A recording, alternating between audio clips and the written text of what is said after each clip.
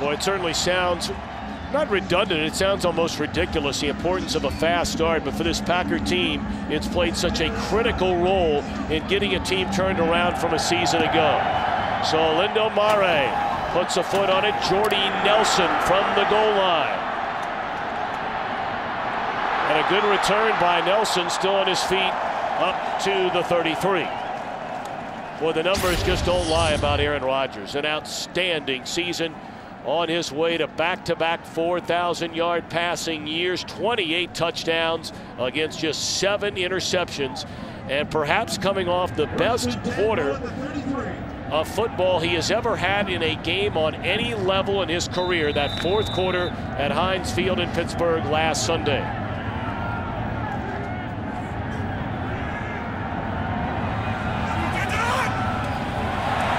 Free play. And Rodgers is thrown to the deck, but this appears to be a penalty that will go against Seattle. Brandon Mebane jumped a bit early. Offside, 90.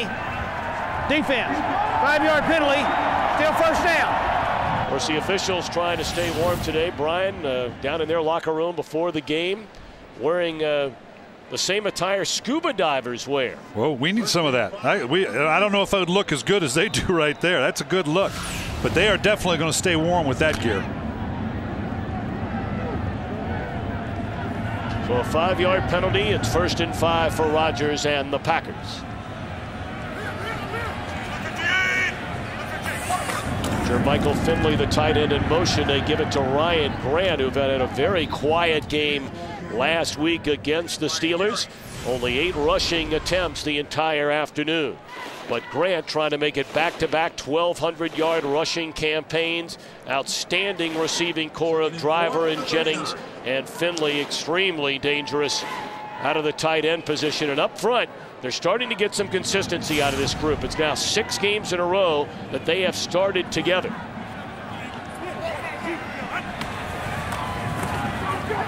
Rodgers' first throw. A tough one for Donald Driver to bring in. It'll bring up 3rd down for Green Bay.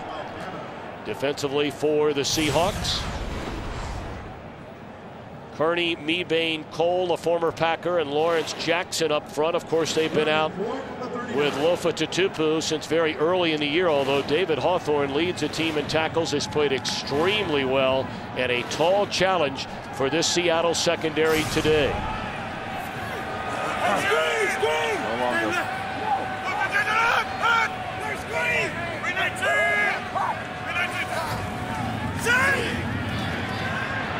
3rd and 4.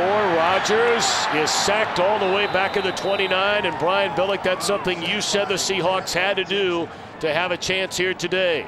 Well, and they emptied the backfield on that play, leaving them only with their 5 interior linemen. And you can see here, right in here, they've got it on the edge. They release. They're not helping. They're obviously confident against this Seattle Seahawks group, who quite frankly really haven't pressured real well so far this year. But with just a 5-man protection scheme, they may need to keep somebody in to protect Aaron Rodgers. Only 27 sacks the entire year for Seattle defensively, 11th among all NFC teams. Well, Jeremy Kapanos puts the left foot on it. Very short punt that takes a favorable roll and bounces out of bounds at the 32-yard line. Well, you go all the way back, of course, to 1998. And in the 6th round, the Green Bay Packers chose Matt Hasselbeck out of Boston College. 3 years later, they traded him to Seattle. And you see the first 5 years of his career, 20 games over 500, only missed 6 games, but has certainly been bit by the injury bug. A back, a rib injury over the last couple of years, and he's playing with a tender throwing shoulder.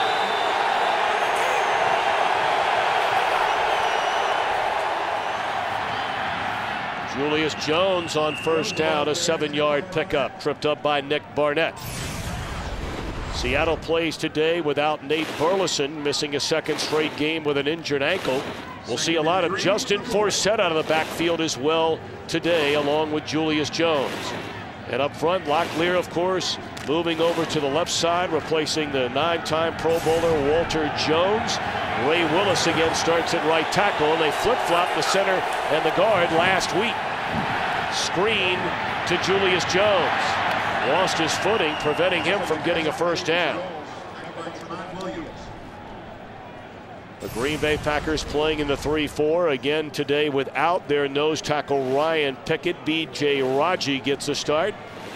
A pair of rookies in their linebacking core, Brad Jones and Clay Matthews, who leads them with 10 sacks, and Charles Woodson, arguably the NFL's Defensive Player of the Year. 3rd and 2, and Jones slips off one tackle and appears to have enough for a first down.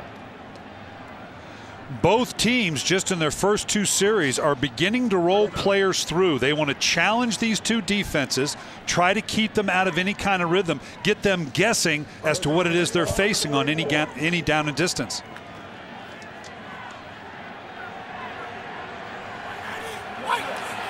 After the Packers go 3 and out, Seattle picks up a first down, and another, it appears, on a good run by Julius Jones. Jones 563 rushing yards coming into the game today. Here's what, Brian, you talked about. Perennial slow starters, these Seahawks this year. And when they have a slow start like this and the other team is able to get going, it has meant a large differential in the scoring. Well, Jones got 9 on the carry. So on a 2nd and 1. They still appear to be a half a yard shy of a first down. The tackle made by Bigby. Some key inactives today. We talked about Burleson. On the defensive side, Aaron Curry had to leave the game last week against Tampa Bay with a stinger in his left arm. John Kuhn out of the lineup. We mentioned Ryan Pickett. He's hard to miss down there. Well, B.J. Raji, who is filling in for Pickett, you visit with Dom Capers. He's excited about the way B.J. Raji is improving. As he said, he was kind of playing on one leg to start, given an injury that he had early in the season, but he has really come on. He's a very active guy, big smile to his face. He knows that he's beginning to feel what it is to be a pro defensive lineman. So 3rd down and what, about 3 or 4 inches.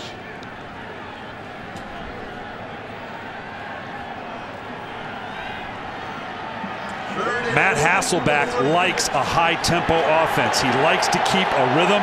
He likes to press the defense. We're going to see how much of that he wants to do. Maybe even some no-huddle today to keep some of those substitutions with Green Bay off the field. An extra tight end checks in on 3rd down, and Jones has yardage good enough for a first down to the 45. First down.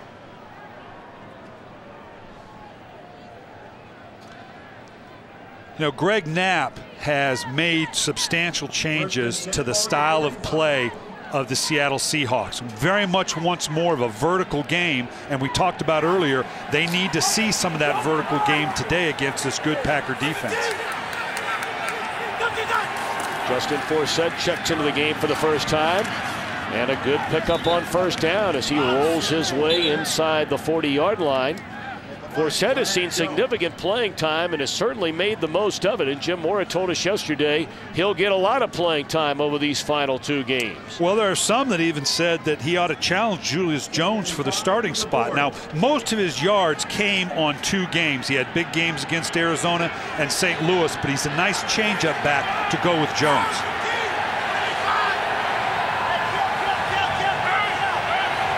Opening possession for Seattle, the 8th play of this drive, and Forsett getting close to another first down. Appears to be about a half yard short, tripped up there by Brad Jones, a rookie out of Colorado. We're seeing a bit of a commitment to the run here, Tom. The Seattle Seahawks are 28th in the league in rushing offense, but they know that part of keeping that Green Bay offense in check, not letting them get a good start, is to keep them off the field. So I think we're seeing a concerted effort to run the ball more than maybe they have in the recent weeks. Play fake, and Hasselbeck throws it into the arms of A.J. Hawk. You really got to wonder about the play call there. Running the ball so effectively, and on 3rd down and a foot and a half they decide to throw, and it's intercepted by Hawk. I'm not quite sure what Matt Hasselbeck thought he saw as he came out of the play fake. You're going to see right here, A.J. Hawks right here. He comes in, fakes the pitch, comes out. It's as though he thought someone was going to leak out, maybe a tight end or the back, almost in a boot fashion. I can't imagine that Hasselbeck even saw A.J. Hawks. It's now 34 takeaways by this Packer defense. Boy, and right now he just knows, what are you doing? I can't hurt my team this way.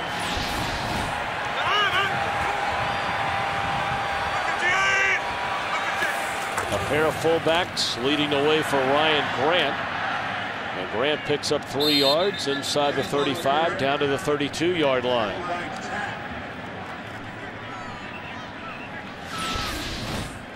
Again, as you see him come out here, I don't know. I couldn't begin to wonder. It looks like it maybe got tipped or maybe it slipped out. I'm just not sure where he was going with the ball, whether he thought he could throw it out of bounds and get rid of it, but the ball came out almost sideways.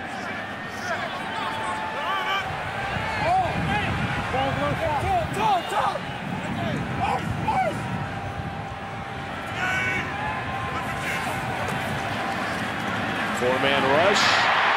Donald Driver inside the 20. That's a first down. Donald Driver just 37 yards from his 7th 1,000-yard receiving season. He is Green Bay's all-time receptions leader. Donald Driver here in the slot right here. He just runs a little quick out. He's one of the first options. And right now, look at this. We got 1, 2, 3, 4 guys trying to bring this 11-year pro down, and we'll get a 5th and 6th guy there for good measure. Good. Over. We got 58. 47. First down, he'll give it to Grant. Ran into his own man, Josh Sitton.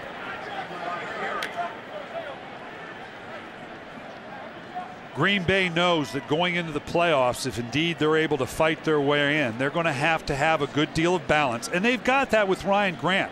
He's 4th in the NFC in yards gained from scrimmage. So he's not only a running threat, he's a receiving threat as well. I know they'd like to get him cranked up more on the running side to balance this great passing offense they've got. Grant to the sideline, and Brandon Jackson checks in for him.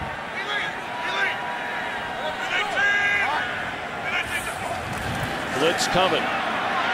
Rodgers on the screen to Jackson with blockers in front of him to the end zone. And a flag is down back behind the line of scrimmage, so we wait.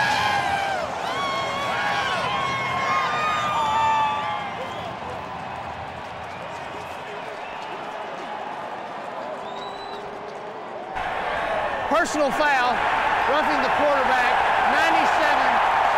Defense. That 15-yard penalty was assessed on the kickoff. Touchdown. That's Patrick Kearney. Brandon Jackson, his first receiving touchdown of the year. Nice job on the screen here. Here you see they invite him upfield, and now you let stop right here. You take the lead blocker. You've got a guy coming in here to clean up. Nice job convoying down the field. Very tough when you get a free rush at the quarterback to brush by, get a penalty like that on top of it. Mason Crosby, the point after. So the takeaway leads to 7.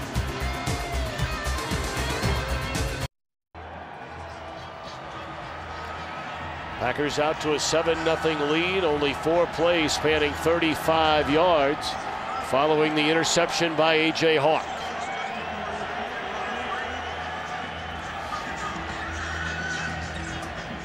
Yeah, and this is the devastating part of the penalty because it's added to the kickoff. You know this thing's going to go sailing into the end zone, and you're going to start on your 20. That's if we can kick it and the thing doesn't fall off. It was very windy about an hour ago. The winds have calmed a bit. And that temperature on the rise, Coach Billing, from 18 to 20 degrees. A lot of snow on the ground. It's funny, we were in Baltimore last week, and we're talking about what a great job they did clearing out the snow. That 24 inches up here, that's just a light dusting. Oh, yeah. They don't even bother to get the snowblower out here with 24 inches.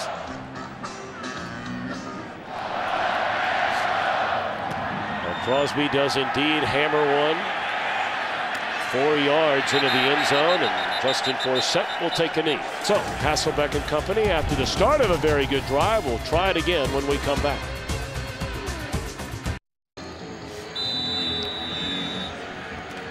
See, the last 3 games been mighty tough for these Seahawks and Jim Mora. First down, they give it to Forsett, and he is met by Brady Popinga and Johnny Jolly. You know, and Hasselbeck kind of put it on himself. When he talked about the slow start, he says, and I'm part of it. For whatever reason, we're not in rhythm. I really haven't grasped what we're trying to do offensively. And he wasn't necessarily being critical, but he was putting it on himself. He's part of the reason they're not starting well.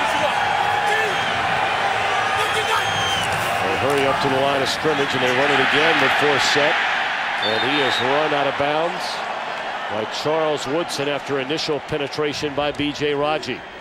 Let's send it back to Los Angeles and check in with Kurt Menefee for a game break. The Saints clinch the #1 seed in the NFC with a win today against Tampa. They're off to a good start. Pierre Thomas with a quick touchdown run, and the Saints are on top 7-0 in the first quarter. Of course, we'll keep you updated, Tom. Kurt, thank you very much. Look forward to further updates throughout the entire afternoon. Matt Hasselbeck on 3rd down, under pressure, and down he goes in the arms of Nick Barnett. Barnett ran right by Justin Forsett, trying to slow him down. You're just going to see a hesitation, and then they're going to bring the dogs on the inside. They're going to get Raji up. They bring an odd 4-man rush that confused the offensive line of the Seattle Seahawks, and able to take down Matt Hasselbeck on 3rd down. So now John Ryan will punt from his own end zone. Packers should get great field position for a second straight series. That one nearly blocked. Nelson lets it bounce, and not a wise choice there by Nelson, and he knew it. He could have caught it in the air at the 40. It bounces nearly 15 yards all the way down to the 25, a 64-yard punt.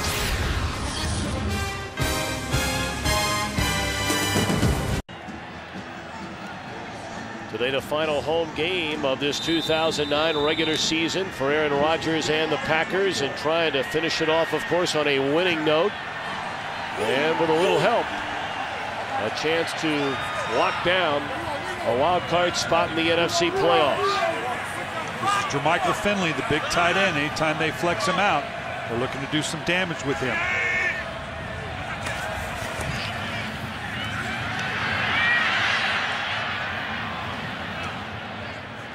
Second and 10. We're going to see that by both teams here. Both Jermichael Finley for the Green Bay Packers and John Carlson for the Seattle Seahawks have the ability to motion or move outside and give the presence of a wide receiver from a tight end set. Both of them used the same way. I know that's a concern for both defenses. Keep an eye on that Carolina-New York Giants game throughout the afternoon, being played in the Meadowlands. Packers need a win and a Giants loss to secure that playoff berth. Second and 10, and a play blown dead. Delay of the game. Offense. 5-yard penalty, still second down. And for those of you that may not have caught it in the upper right-hand portion of your screen, no score early on. That'll be the final game the Giants play at the Meadowlands today. Yeah, it's going to, and this is something you got to guard against, because you don't want your team scoreboard watching to seeing how the other game is going. Let's just pay attention to what we're doing. Let's get this win first.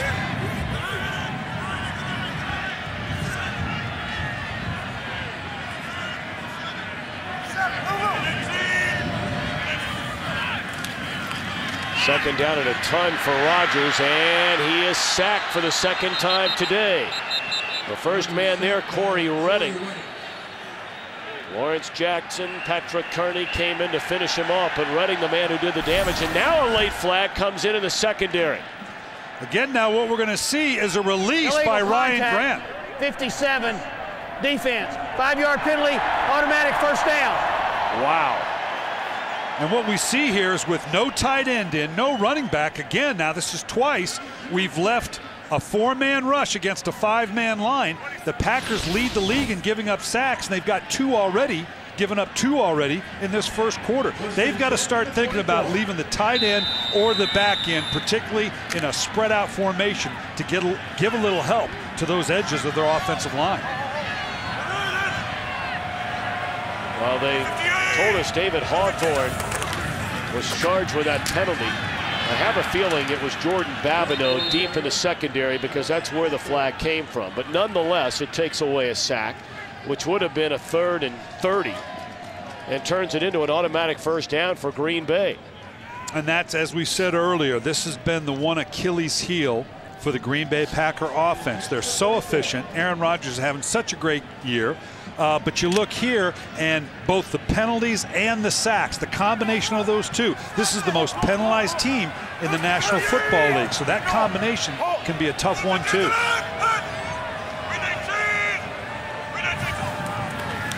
On 2nd and 11, better protection this time, but the football comes out of Rodgers' hands. He picks it up and then throws incomplete with an eye on Corey Hall. Extremely fortunate was Aaron Rodgers to get that ball back. Well, it looks like the ball just comes out a little like Matt Hasselbeck that we saw earlier when we questioned whether the ball just slipped out. It is cold. That ball gets slick. Now, obviously, Aaron Rodgers is used to it here, but it just literally comes out of the hand, not able to get a grip on a cold ball like that. Let me ask you, do you ever get used to the cold if you're a quarterback? No, at the end of the day, it's just cold. I don't care if you live in it. I don't care if you're used to it. It's cold, and for a quarterback, it's one of the things they fear the most, a cold, slick ball.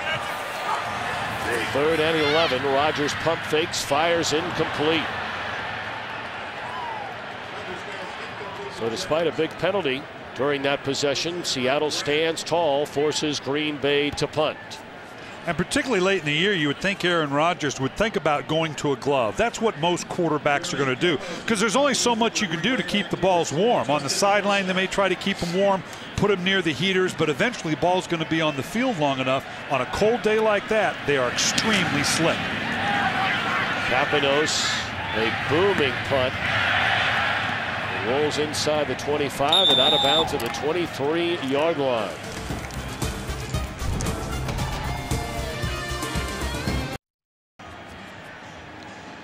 See now, Brian Billick, your children are grown up. That is the NFL's version of the baby Bjorn right there. That's a good setup right there. You're right. The grandkids are coming though pretty soon. Not too soon, honey. You might want to let your daughters know about that. Yeah, well, hold on. Not too quick. But first down for the Seahawks, trailing 7-0. 2-yard loss. Clay Matthews wraps up Julius Jones behind the line of scrimmage. Some of the early games underway. Carolina on the board, a 3-0 lead against the Giants. Baltimore 3-3 with rival Pittsburgh. The Ravens trying to get into the postseason. Cincinnati trying yet again to nail down the AFC North. And Atlanta in front early over Buffalo, 7-0. Hasselbeck, they set up the screen and nearly intercepted again by Johnny Jolly. He already has 1 pick this year. This is a nice job by Jolly right here as he comes in on the rush. There's a sense that the defensive lineman knows, I'm getting home, wait a minute, it's too passive. The instincts say, no, I'm not getting home, this is not right, and just jumps up, almost tips the ball right back into his hand. That's a nice athletic move for a big man like that. And he is a big man, 6'3", 325 pounds. Third down at 12. They swing it to Julius Jones. And he's run out of bounds at the 25-yard line. 3 and out for Seattle. So their struggles continue in the opening quarter. And we talked about how they need to find some vertical plays down the field.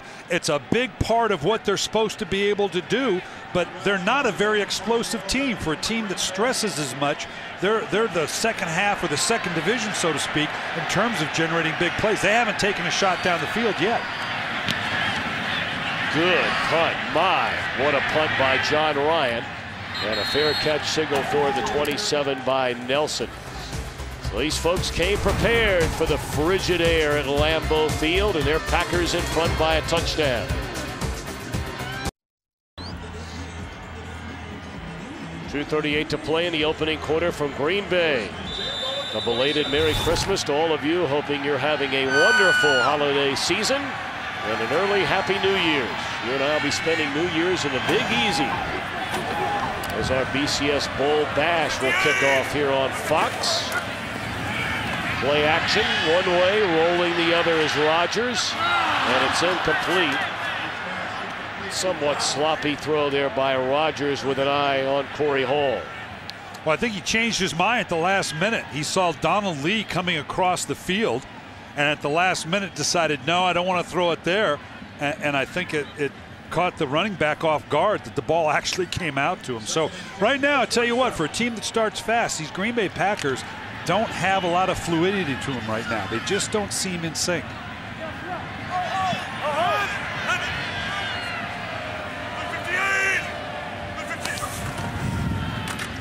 Ryan Grant, and not much there.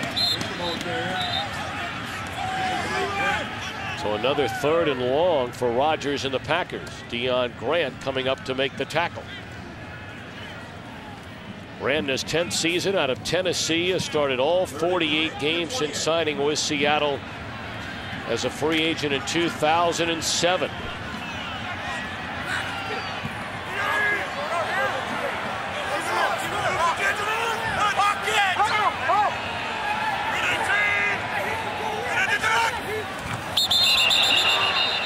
A lot of bodies moving.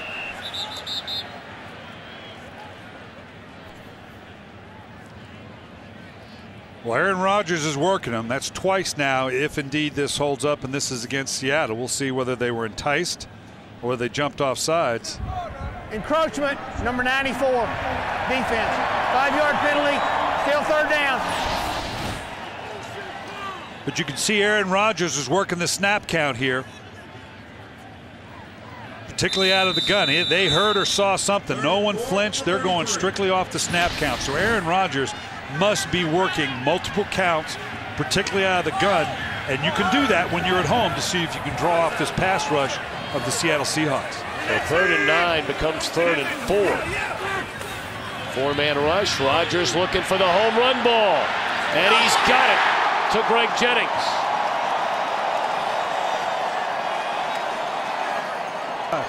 That's just a great, this is quite a call on 3rd and 4. And now you can see in here, he waits. This is timing. This is timing. Looks off the receiver, or looks off the free safety to 1. And this is just that 40 and 5 relationship we talk about. Great job by Jennings keeping the defender on his inside shoulder, giving himself room to fade away to the catch. That's a beautifully executed fadeaway deep ball. So over 1,000 yards again. Greg Jennings on the season. Timeout is called by Seattle. That is the 16th completion this season of 40 yards or more by Aaron Rodgers. We take a peek ahead to the final weekend of the NFL on Fox. Early, Eagles and Cowboys, Giants and Vikings, Bears and Lions. You and I will see the Saints and the Panthers. The Packers scheduled to play in Arizona. The Redskins in San Diego. The Built Ford Tough Fox NFL Sunday pregame show begins at noon Eastern, 9 a.m. Pacific. And just to let you know, some of those start times could change looking ahead to next week. Well, you look at these numbers here, you can see why the Green Bay Packers are so excited about Aaron Rodgers. That puts it in context right there. Not a lot of folks have done that. First player in NFL history to throw for over 4,000 yards in that capacity. Aaron Rodgers having a heck of a 2 seasons. It is indeed. First 2 seasons in the league. Had all the pressure of replacing Brett Favre here a season ago. They go right back to Jennings. And he's inside the 5. Broke the initial tackle of Trufant, and then lots of daylight. Just a great one step out here now. He's going to 1 step and come back, And if you can make a guy miss in the open field, usually those types of plays don't yield a lot because the DB is able to come up and make the tackle. But that's an excellent move, gets him down inside the 5-yard line. You can see he's excited about that. That's as easy a catch as you're going to ever make. So from the 3, Spencer Hayner in motion. They give it to Grant, and he leaps very close to the pylon. Did the ball break the plane? It is a touchdown.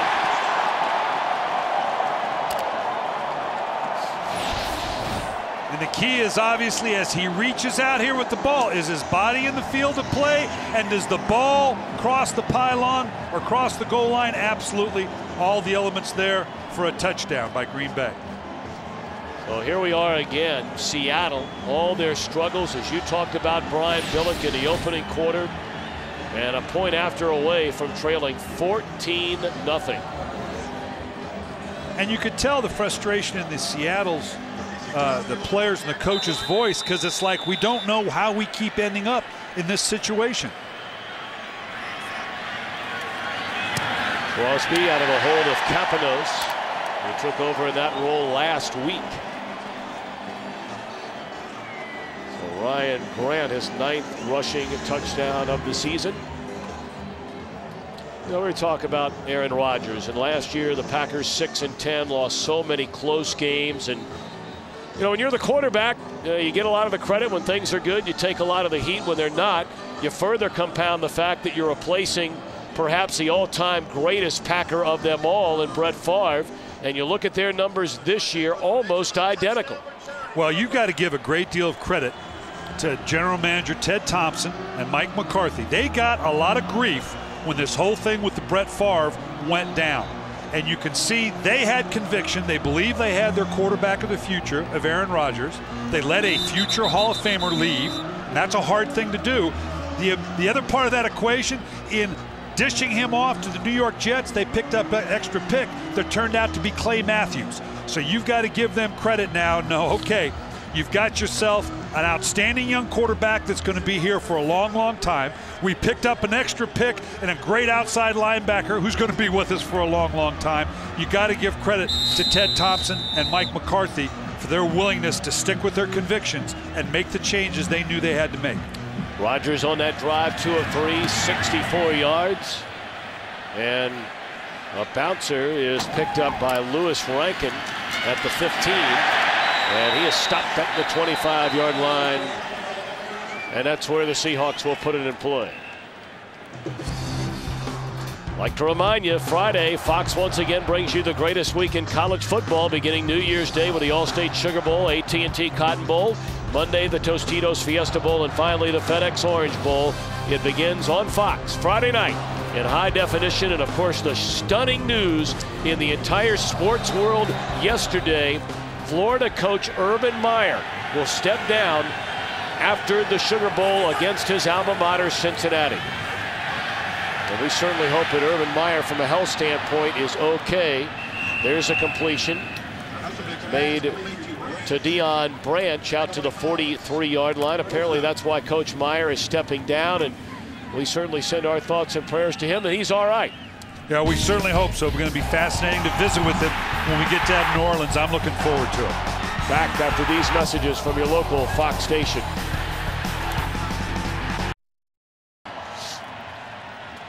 Seattle with a football, set to begin the second quarter here at Lambeau Field. Great to have you with us. Packers in front 14-0, and certainly keeping an eye on developments in the Meadowlands, where Carolina's added a touchdown to go ahead of the Giants 10-0. And again, for those of you joining us, a Green Bay win, a Giant loss, and the Packers are in the playoffs. Incomplete on first down. Heavy pressure by Clay Matthews. Let's check in again from LA with Kurt Menefee. Well, the Giants trying to keep their playoff hopes alive. Carolina continues to be spoilers. They beat Minnesota Sunday night, and now Jonathan Stewart's 29-yard run puts them up 10-0 on the Giants. Of course, a Giant loss and Packer win. Packers clinch a playoff spot. Tom? Bert, thank you very much. Flags come down on a second down carry by Justin Forsett. You know, you and I were talking, Brian, before the game today, and Kurt just mentioned a moment ago, that Carolina Panther team, John Fox has had such an outstanding run there, but has come under heavy heat this season for what has been a disappointing year. But I tell you what, they lay it on the line each and every week. It doesn't matter what their record is, they continue to play hard. Yeah, they do, and they are a physical team that regardless of whether they're in a playoff hunt or not. Illegal motion, 84, offense. That penalty's declined. Third down. You know, in this league, it's what have you done for me lately? But John Fox has done a great job in Carolina. And like a lot of teams, it's kind of good one year and you fall off the next. But they do come ready to play. They beat a very good Minnesota Viking team. And right now they're up on a New York Giant team that's fighting for its playoff life. And the penalty against Houshmandzadeh. And now a throw to Houshmandzadeh, and he's got it for a first down, banged out of bounds at the 27-yard line. Nice throw by Matt Hasselbeck.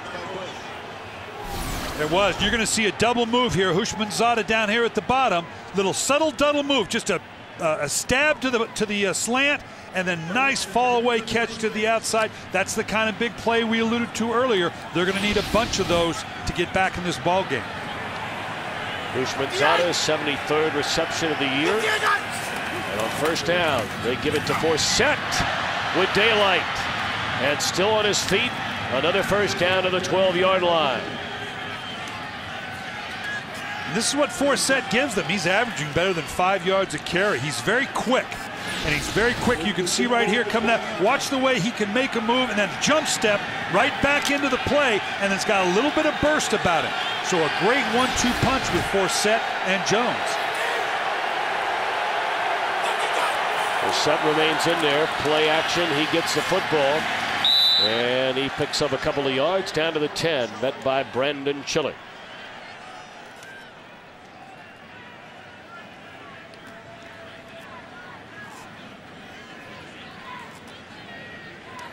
A balmy 20.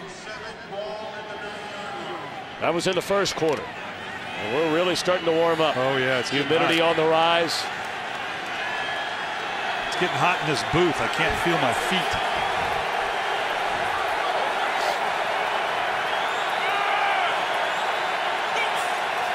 Second and 7. They give it to Forsett. And flags come down on the field. Big Johnny Jolly again on the tackle. Well, Jolly's a nice player. This entire defensive front has played well for Green Bay. Illegal formation, number 83, offense. He covered up the tight end. 5-yard penalty, still second down. You know, you talk about Jolly. Ryan Pickett has been their regular at nose. B.J. Raji, you mentioned him, coach, and Cullen Jenkins. I mean, that quartet really about as good as any 3-4 up front of any team in the league. It does, and they base it out of the 3-4, and you throw in the linebackers, a Hawk, Barnett, Matthews, the young man Brad Jones that come in for Catman. This is a good, solid front seven. John Carlson, the tight end, split far to the left. And on second down, Hasselbeck steps up, and he will run it and slides at the 8-yard line.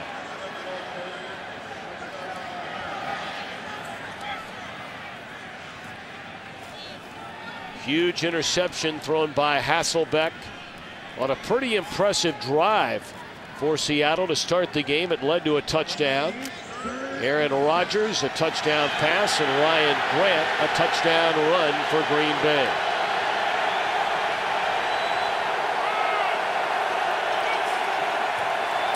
Third and 6. That ball was tipped and it's intercepted. It appeared tipped at the line of scrimmage, and Atari Bigby picks it off.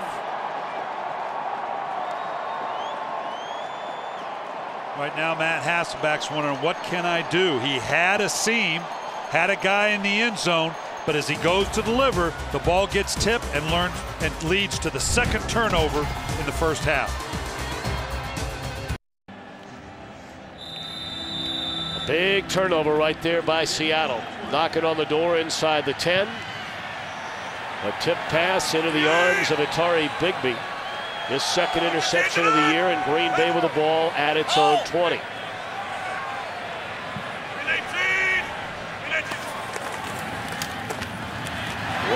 Grant, wrapped up by Will Herring. Double whammy. First, you're going to see the ball tipped by Jolly.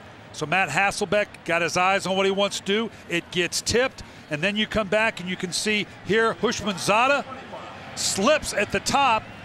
Bigby then allowing to step in with just a bit of the redirection of the tip ball, a 1-2 punch that leads to Matt Hasselbeck's second interception.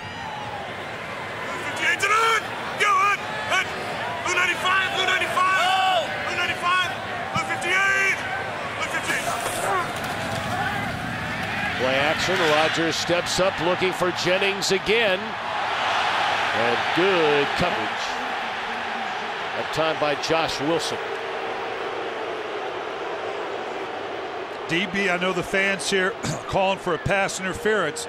Josh Wilson playing very well, keeping his eye on the ball. You know, and this is one of the things that the NFL is looking at. These big penalties down the field, this huge change, those 40-yard penalties, talking with Mike Pereira last week, it's something they're looking at as to whether they separate intentional pass interference, which would be the big penalty, the spot foul, versus a smaller incidental contact for 15 yards. Certainly something the league's going to look at. It's one of the distinct differences between the pro game and a college game. Pass interference is a 15-yard penalty. Rogers, under heavy pressure, throws it away, so the Packers will punt. Darryl Tapp was chasing Aaron Rodgers, and those two were locked up in a rather interesting story this week, where Aaron Rodgers said Darryl Tapp bit him in a game last year. Tapp said that's absolutely ridiculous. Now, we talked to Aaron yesterday. He said, you know, I wish I hadn't have brought it up. He said, but I am going to talk to him before the game tomorrow, meaning today, saying, look, how in the world are you denying that this happened? Well, sometimes that gets into a he said, she said type of deal. Line drive punt and a fair catch at the 38 by Forsett. Aaron Rodgers may be dinged up on that sideline. We'll check it out.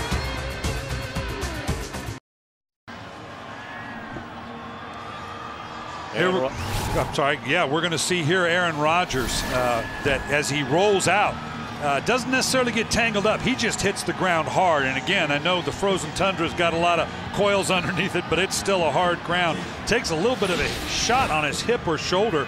Aaron Rodgers been hit 3-4 times in this game. It's those cumulative hits that worry you as a coach, even if it doesn't lead to a sack. Well, Seattle, good field position at its own 38-yard line, trailing 14-0. And Hasselbeck to throw on first down across the middle through the arms of Deon Butler. Looked like a catch it should have been made. We talked about the incident involving Tapp and Rodgers last year. Down at the bottom of the pile is where Aaron Rodgers said he was bit on the left arm. It never came up in the game that day, in the press conference afterward, or in subsequent interviews with Aaron Rodgers. And all of a sudden, it came up this week, a year later.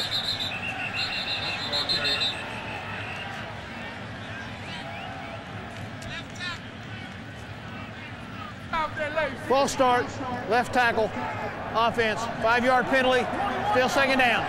Now this is the third time that the Seattle Seahawks have been caught with either a procedure or a misalignment offensively. It's got to concern you a little bit. And it's not like the crowd, you know, we're pretty bundled up here. It's not like the crowd noise is a huge factor right now. The focus of the Seattle Seahawks, they keep putting themselves into a bit of a hole. Second down and 15. They give it to Julius Jones. And he's to the 35. A third down and 13 upcoming. And again, let's check in back in Los Angeles with Kurt Menefee. And more smiles along that Packers sideline, not only because they had the lead, but because Matt Moore hooks up with Muhsin Muhammad for a touchdown. 22 yards on the score. Carolina now leads the Giants 17-0. And as you know, Tom, a Carolina victory, meaning a Giant loss, plus a Packer victory, and Green Bay clinches a playoff spot. And they certainly know that here in the state of Wisconsin. 3rd and 13. Good protection and a good throw by Hasselbeck, and that's caught by the rookie out of Penn State, Deon Butler, in midfield, a first down. Well, one of the change-up looks of the Green Bay Packers. This is just a 3-man rush coming at Matt Hasselbeck, allowing him enough time to wait out the receivers to get the big conversion down the field. Seattle hurries up to the line of scrimmage and may have caught Green Bay with too many players on the field. Flag down, a free play, and a good free play for Seattle to the 32. This penalty will be against the Packers, so that play will stand. Well, you got the sense in talking to them that they were going to do a bit of this because they were concerned about the substitution packages of Dom Capers and the Green Bay Packers, and one way to negate that, to change the multiple coverages and fronts that you get from this Dom Capers defense, is to go no huddle. At the very least, keep the pace that Matt Hasselbeck is known for.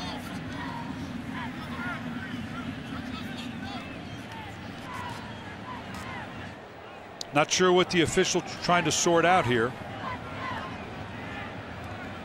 You know, part of the deal is when you rotate personnel offensively, you have to give the defense time to adjust. And they may have had a substitution package that they're questioning whether that was allowed or not, or whether Green Bay had adequate time to make that substitution. Well, they're still talking about it. Greg Knapp hoping this thing holds up because they've got a little bit of life for Seattle with those couple of those plays. Let's see what Walt Coleman has for us. 2 men on the field on the defense. That penalty is Klein. Second down.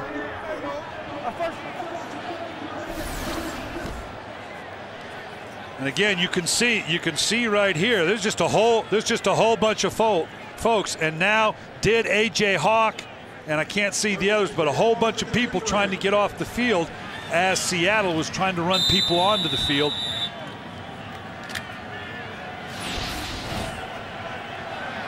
Empty backfield on first down for Seattle at the Green Bay 33.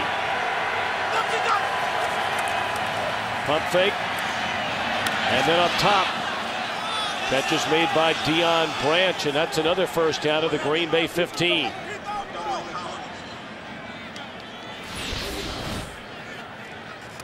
Same type of throw we just saw, just that pump, that double move we saw earlier to Hushmanzada. Here Branch does the same thing, stutter, gets to the outside, same type of throw for the big play down the field.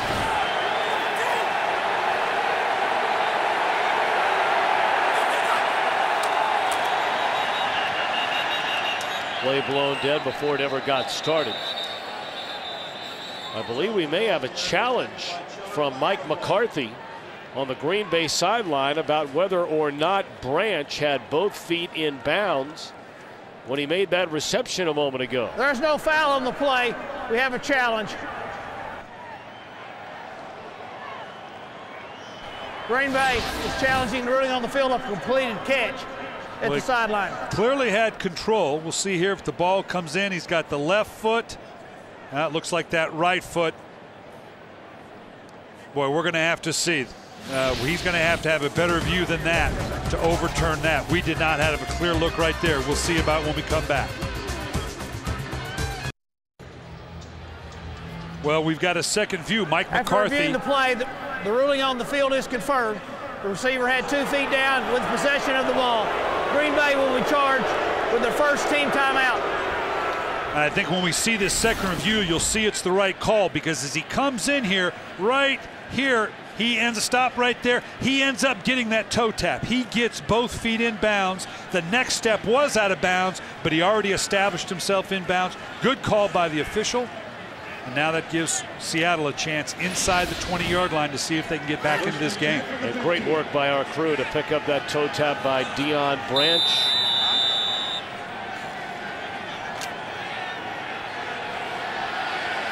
And Matt Hasselbeck on that completion becomes the all-time franchise leader in passing yards. He already surpassed Dave Craig this year in attempts and completions, and now #1 in the passing yards category. First down carry by Jones, tackled by B.J. Raji, but another penalty flag comes in. If it's against Seattle, it's their 7th. 75 offense, 10-yard penalty, still first down. Wow, 7 penalties, and we have over 9 minutes left in the first half for Jim Mora's team. And this is typical of what has killed Seattle. It's no one thing, no one player. You can play the entire game, 65 plays. Locklear in this instance, well, only had one holding penalty, but then it's the next guy, the next guy, the next guy, and all of a sudden you got 7, 8, 9, 10 penalties. So 1st and 10 at the 16 goes to 1st and 20 at the 26. Blitz coming, and they drop it off to the tight end Carlson, his first catch today, and he spins his way inside the 20, close to the original line of scrimmage. Carolina piling it on the Giants, 24-0 midway through the second quarter in the Meadowlands. Wow. Yeah, and in the Meadowlands, as you said, that's a bit of a shocker right there.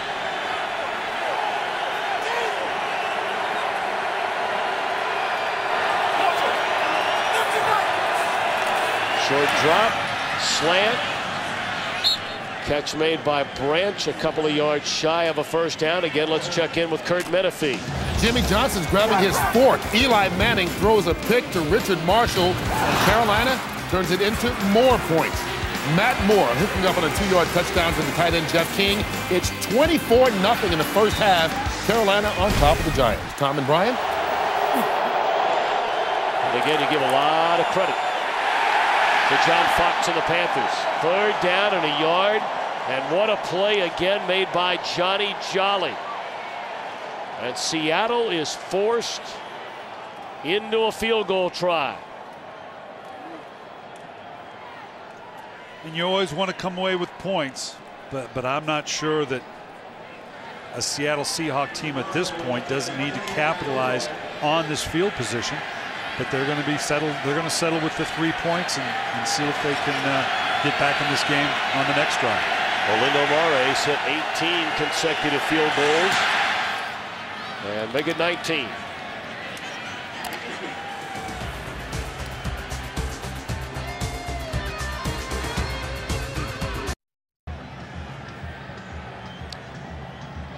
(14-3) following the field goal by Mare. We said he'd hit on 19 in a row, and that is a new Seattle franchise record. He has been one of the very few bright spots for this Seattle team this season. There's a place to be, Brian Billick. I thought you had pulled to get one of those up here in the booth. Yeah, we'd need one bigger than that. That'd be fine for me, but you're still going to be cold. Short kick by Mare. Jordy Nelson from the 9-yard line. And Nelson still on his feet. Up to the 33. Well, weekdays, you make lunchtime your new prime time. FoxSports.com brings you lunch with benefits. You log on and check out new episodes of original sports shows delivered online every Monday through Friday at 1 Eastern. Tuesday, Coach Speak with none other than Mr. Brian Billick. And this week's topic, identifying the middle linebacker. Yeah, referred to as the Mike linebacker. You're going to see here Aaron Rodgers and Matt Hasselbeck pointing out the inside backer. That's what he's doing. He's identifying the Mike so that it dictates the protections or the run schemes. Play fake to Grant. Rodgers looking down the field for Greg Jennings. Slightly overthrown into double coverage. And it looks like one of the defenders is down on the play. That's Josh Wilson.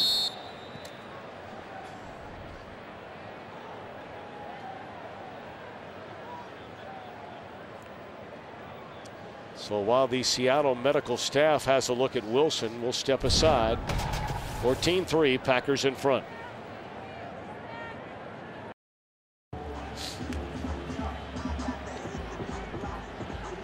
Double whammy on Josh Wilson as he comes in. You're going to see as he goes up into the air. First, he kind of jolts the knee a little bit. I'm not sure if that's the case, but I want you to watch how hard he comes down on his hip. Right there. Really banged it, and I think that's probably what he's feeling right now. Wilson trying to move around on that Seattle sideline. And hand it off on 2nd and 10 to Grant, and Herring steps into the hole and stuffs him after a 2-yard gain. Kelly Jennings, a starter early in the year when Trufant was hurt, replaces the injured Josh Wilson. Trufant was on PUP for the first 7 games, so they do have some experience here with Jennings to come in for Josh Wilson. Seattle's playing pretty well. I tell you what, Green Bay has yet to get into any real rhythm offensively, even though they're up 14-3.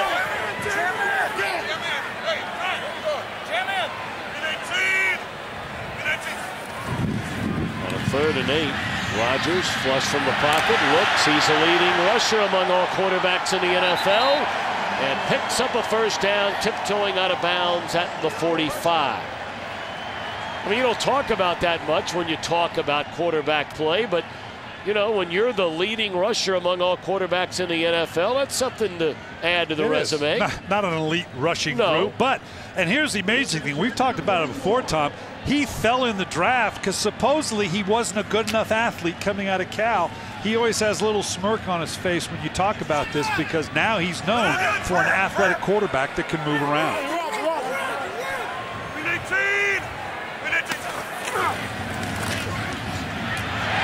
Ryan Grant is off to the end zone. Touchdown.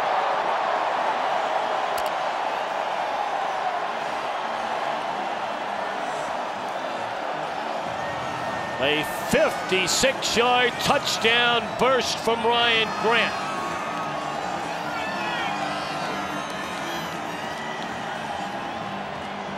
Ryan Grant's not known for his big explosive plays, but he's had one in each of now. This is the 3rd game that we've had of the Green Bay Packers, and he's launched one off in each of those 3 games. So this is the kind of impact in the running game that Mike McCarthy was hoping for. They had a 61-yard touchdown run, the first play from scrimmage against Chicago. A 24-yard touchdown run against the Steelers. And now 56 big ones to go up 21-3. You can see he just gets into the body of the line, and we've talked about it many times. You bring those extra people down into the box, and if you don't take care of your gaps and have gap integrity, you end up putting a whole bunch of folks in behind the running back. And Aaron Rodgers, I tell you what, he knows exactly. Aaron Grant into that second level. Aaron Rodgers loves this because he knows it's going to pay dividends for him off play action fakes and the ability to get the ball down the field in the passing game as well. Still 5:36 to play until halftime. And we have learned from the Seattle sideline it is the hip of Josh Wilson that he injured on that first play of that possession. And his return is questionable. Yeah, this right now, I'm not sure they're going to give him back. I don't know if we're going to get Ryan Grant back because that crowd doesn't want to let go of him. All part of the lure here in Lambeau Field, the Lambeau Leap. Well, it really is unbelievably unique. Really anywhere in professional sports as Forsett brings it out to the 27-yard line. And a flag comes in late. May have been a face mask at the end of that play. You're talking about a city with barely over 100,000. Personal foul, face mask, 33. Kicking team, 15-yard penalty from the end of the play. First down. A little over 100,000 as far as population is concerned in Green Bay. I mean, there could be for professional sports for 1 billion years, and no city this size would ever be awarded any franchise in any sport. Here you can see just a little pull of the face mask. A little bit head bob. The official's going to call that every time. Obviously, much needed field position for the Seattle Seahawks. Brandon Underwood, the rookie out of Cincinnati.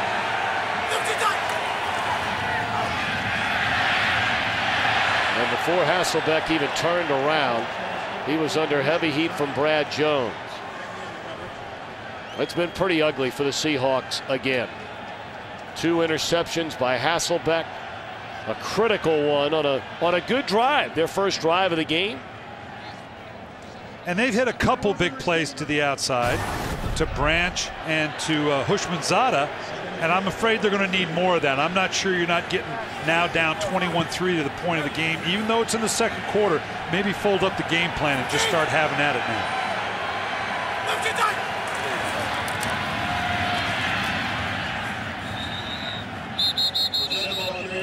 Or set out to the 46-yard line. Or Seattle coming off an embarrassing loss against Tampa Bay. Ironically, that was the loss that got Green Bay turned around after falling to the Buccaneers, ripping off 5 in a row thereafter. And it was tough. Jim Moore challenged his team after a tough 34-7 loss to Houston, only to come back and fall to Tampa Bay 24-7. 3rd and 6. Hasselbeck hit as he throws. And some jawing going on down there. Nick Barnett with one of the offensive linemen. I don't know if it started with Hasselbeck and one of his teammates came in his defense. It looked like Barnett had Hasselbeck down around the knee. Well, he got him at the waist. Now they're kind of tied up here, but right here at the bottom, that just little kick by Hasselbeck right there. And Locklear, both of them. Yeah, both started in on it. I'm surprised with some of the pushing and shoving and the shots there wasn't a flag thrown. I mean, Barnett had him around the waist and pretty much let him go once his arm slid down around Hasselbeck's knee.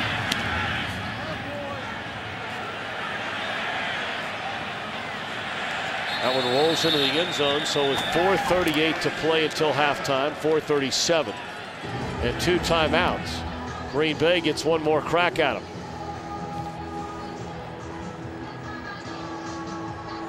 Well, and you know, people look at time of possession a great deal, Tom, and I don't know why. Well, every game we do, it doesn't mean a thing. But it's only time of possession if time of possession leads to points, and it hasn't. When you have turnovers, when you're not able to take advantage, and here clearly the turnovers by Seattle a big factor in it. But you're right, possession in and of itself is useless. People make too big a deal of it. It only if it accounts for points that the two can be related. Otherwise, it's, you know, you don't get any points for just holding on to the ball more than in your opponent.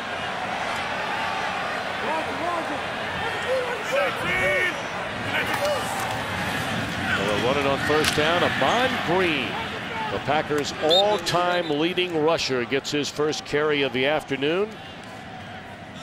Was signed in late October, was Amon Green.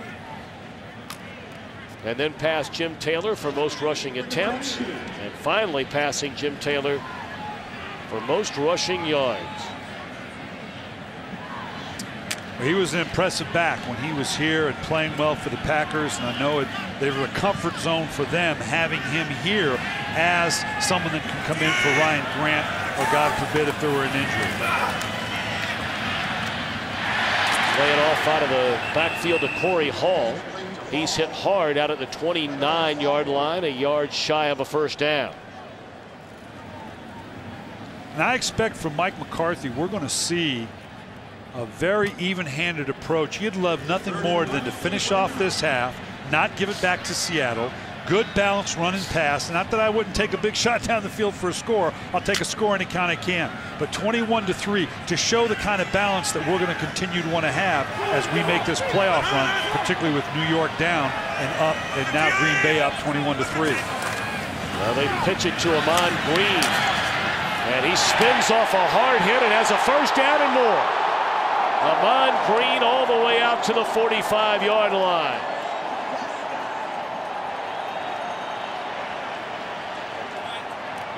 This is just good hard running by Amon Green. I mean, it's a well-designed play, and they're going to get off the right side here. Just going to work in a zone play. Then he's going to end up cutting it back. And not so much as a cut as just staying alive as he comes in here. Good contact. No one's wrapping up. Everybody's trying to get a knockout punch here. No one's wrapping up on the big back. Just good physical, good pad level, kind of physical kind of running game you love to have, particularly if you're the Green Bay Packers. Quick throw by Rodgers to Donald Driver, and he's to the Seattle 48-yard line. Will the Packers let it run down to the 2-minute warning? It appears they will, as Rodgers makes his way to the sideline. And we've just seen on that last play, you get the running game cranked up. Now all of a sudden you can play action off it just like we saw the last play. Opens up a whole world for the Green Bay Packers. 2-minute warning. Packers on the move, already leading Seattle 21-3.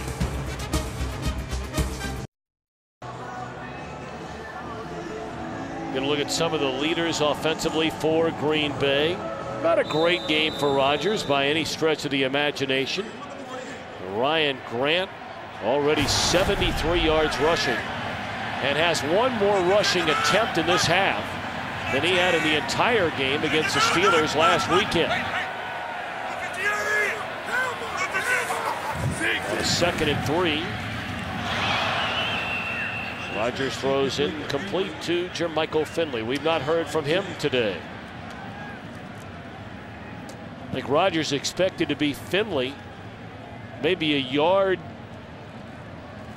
one way than where he turned out. And you're going to see Finley. Finley's all the way in here, and he expected him to break, I think, not turn so far out. See, he jumped to the outside. I think he expected him to just spin and sit into the hole, and that's the kind of thing that a veteran like Aaron Rodgers would get coached his young tight end up to do. 5 receivers set on 3rd down. Wide open down the middle of the field is Jennings. Inside the 20 and all the way down to the 10-yard line.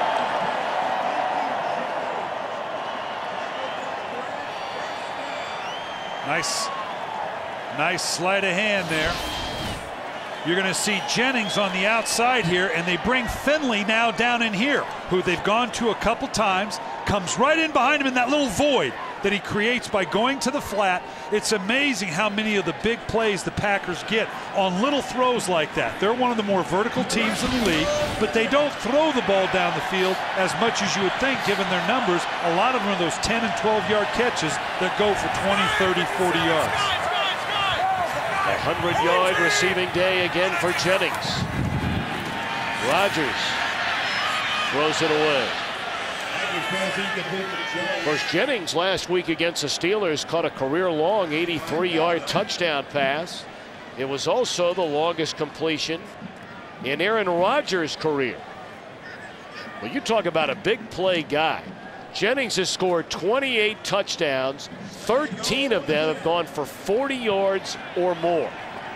And as I said, a lot of them aren't necessarily the big plays down the field. It's like you're saying, they make a ton of yardage off of intermediate passes that turn into explosive plays. Finley in motion, they give it to Amon Green. And that did not fool Mr. Darryl Tapp. Clock ticking down, under 50 seconds. And a 3rd down upcoming for Green Bay. Well, the Packers are 9th in the league in explosive plays. Those are plays as the league measures of 20 yards or more. They've got 59 of them. They've already got 4. If you can get 5 or 6 a game, if you were to average that, you'd lead the league in explosive plays, which we've talked about many times, is one of the major determinants for success in this league. Brian, with 2 timeouts, why wouldn't they have spent one of these timeouts and run one more play on 3rd down? Yeah, I'm not sure why, other than sometimes what you do is some people opt to take either a field goal attempt on 3rd down in case there's a missed snap, gives you the opportunity to still then call timeout and take a second shot. Here it depends on what they want to do with it. I'm not quite sure why they would bring it down that far than now to attempt to play. You can control the clock. I'm not sure, other than if they don't try a field goal right here, I don't understand it. If they do, then that's what they're doing it for. They want to give themselves the latitude that if there's a problem on the snap, that you get a chance to take it again. But it looks like Aaron Rodgers is back in the game. I don't know. I'll be honest with you. I don't know why you would bring the clock down and stop it at that point. I mean, they had 50 seconds left in the half.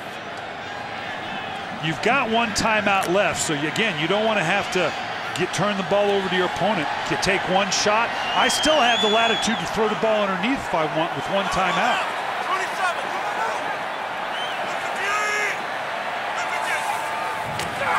Four-man rush.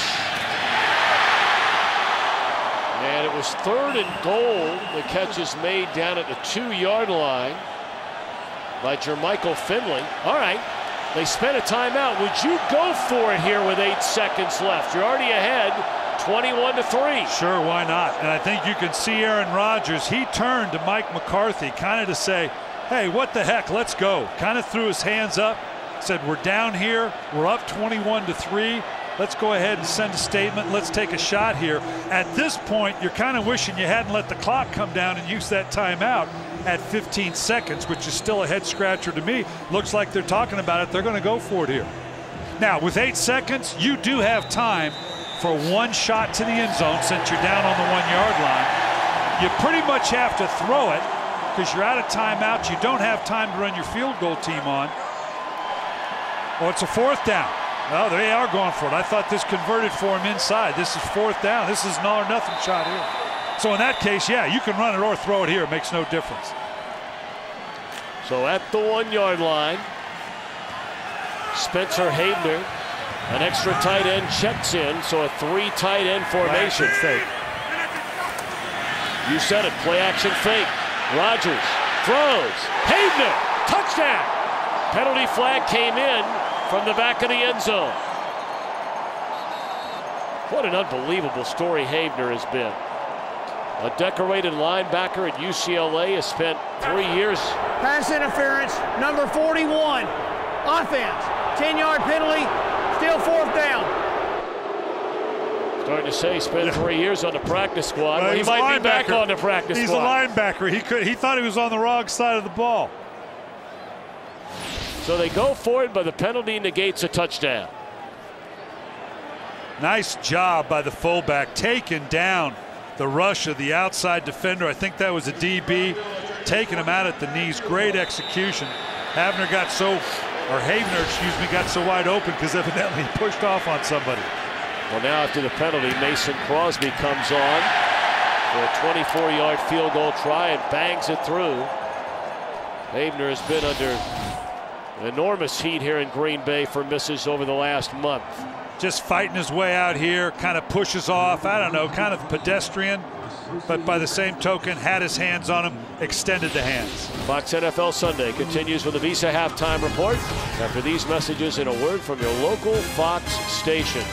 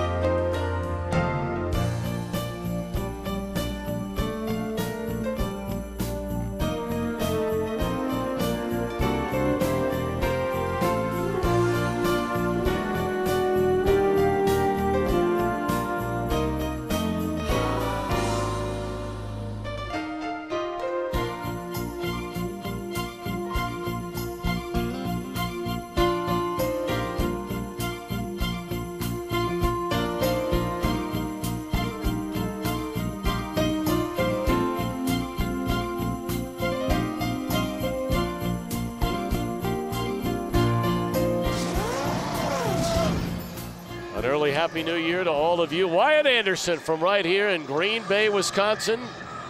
He found out we were doing this game this weekend, and Coach, it's Wyatt's first Christmas Day at home in over a decade. Wow.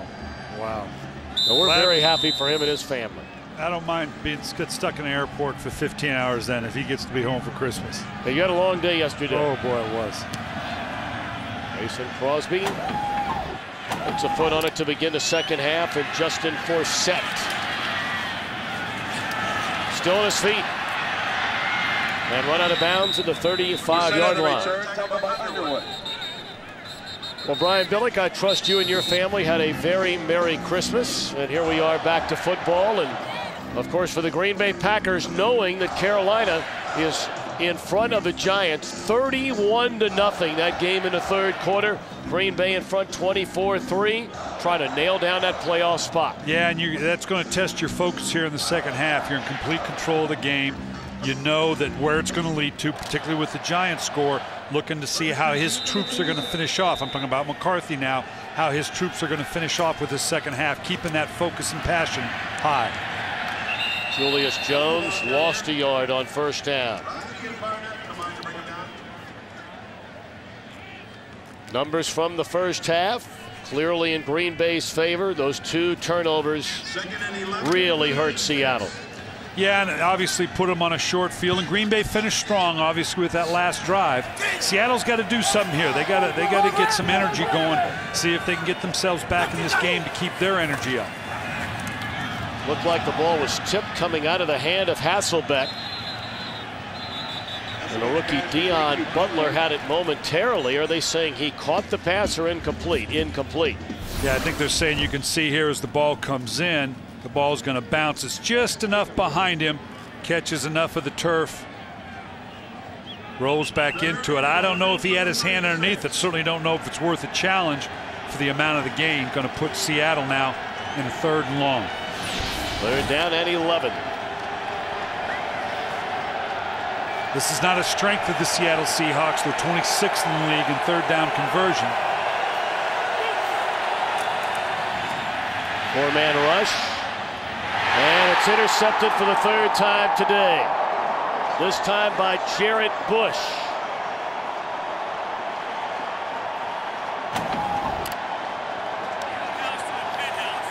I'm not sure Matt Hasselbeck didn't think the receiver was going to flatten a little bit there. We'll take a look at it when we come back. Clay Matthews hit him as he cut it loose.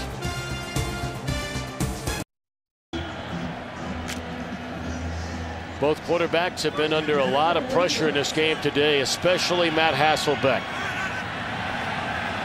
Hit as he threw there a moment ago, and that pass turned into his 3rd interception of the game.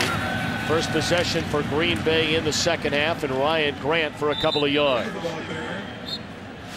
Well, 2 components. First, you're going to see Clay Matthews coming off the edge here, really putting pressure on Matt Hasselbeck. And then I thought maybe the receiver flattened off, but this is just a great play by Jarrett Bush. Watch the way he transitions, jumps to the inside, rides, sees it's an inside route, turns, and now becomes the receiver. Actually beat Houshmandzadeh to the punch. Excellent technique by Jarrett Bush. Of course, Bush allowed 3 big plays in that loss to Pittsburgh last weekend and heard a lot about it.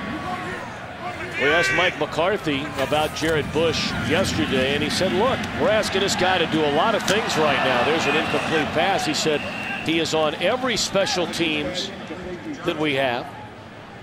And because of the injury to Al Harris and some other guys being nicked up, he's in a spot they weren't expecting him to be in this year. But that was a nice play there by Bush. It was, and that's a legitimate concern for Coach McCarthy, because you're talking about maybe 15, 20 special team snaps on top of the extended defensive duty that he has to because of the injuries that you alluded to. That's just good coaching on Mike McCarthy's part, recognizing the demands on his players.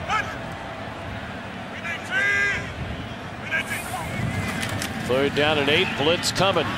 Rodgers gets it away. Jermichael Finley inside the 20, dragged down into 17.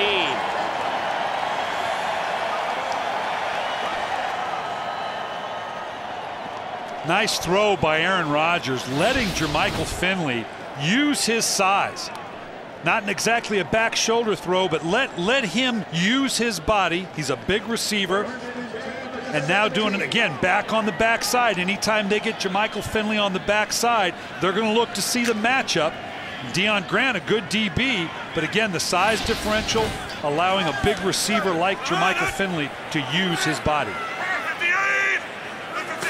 28-yard gain on that completion to Finley, and now Grant bangs his way to the 10-yard line. Grant zeroing in on another 100-yard rushing day.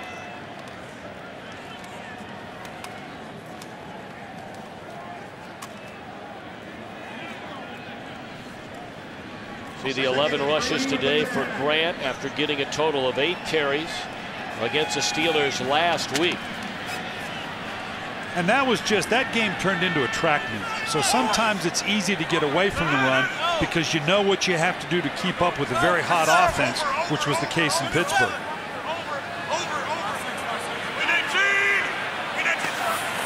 2nd down and 3. Grant will get it again.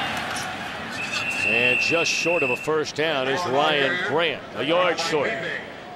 You know, oftentimes you'll hear the term, well, he quietly goes about his business. I'm not sure there is a more accurate description of that than Ryan Grant. When you look at some of the running backs around the NFC, to think he has the 4th most rushing yards, to me, is astounding. And you're right, because you look at the names here, and obviously all recognizable, but you know, you talk to 9 out of 10 people that are football fans, I don't know they would come up with the name Ryan Grant to go with the others. 3rd down and 2. Brandon Jackson slips a tackle and has a first down to the 7-yard line.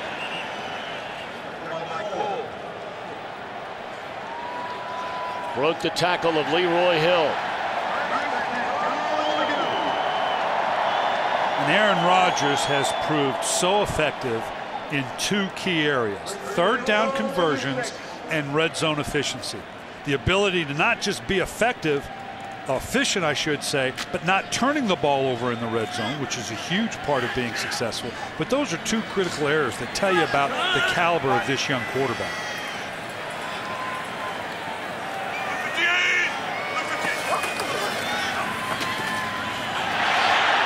Cutting it the other way, Brandon Jackson into the end zone.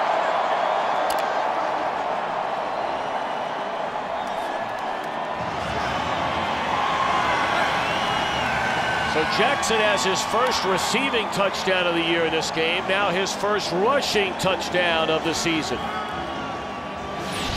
And this is all Jackson here. You're going to see on the outside, he starts one way. And then right here, Will Herring's got to recognize he's coming back the other way, but recognizes too late. And that's just all Jackson outrunning the defense around the edge to get the touchdown. Point after is good. The Packers rolling their way into the NFC playoffs. We'll see Aaron Rodgers on that scoring drive. Both of those completions came on 3rd down, which you talked about a moment ago, Coach Billick.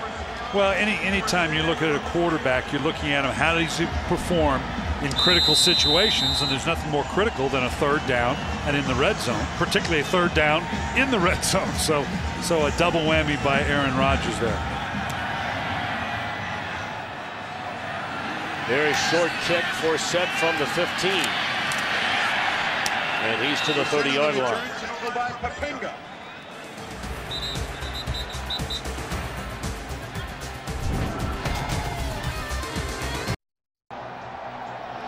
A Packer win and a Giants loss puts Green Bay in the playoffs, and both well on their way. Identical scores. Boy, the Giants just getting humiliated by Carolina. Wow.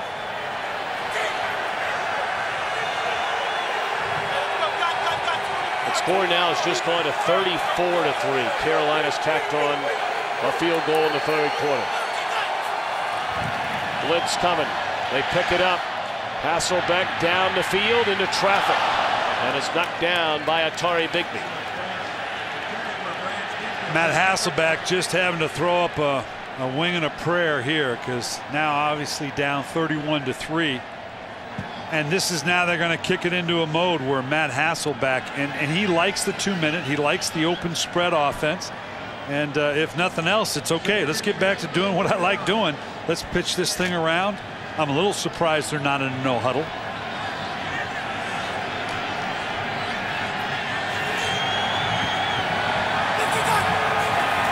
Second and 10. They hand it off to Forsett. And he picks up 2. Let's check in with Kurt Menefee back in Los Angeles for a game break. Blowouts going on all over the league, but this one's important because the Patriots win and they clinch the AFC North, or AFC East, pardon me. Randy Moss, 3 touchdowns, including that one reaching over the goal line, and they lead Jacksonville 35-0. Once again, a win, and they are champions of the East again. Tom and Brian.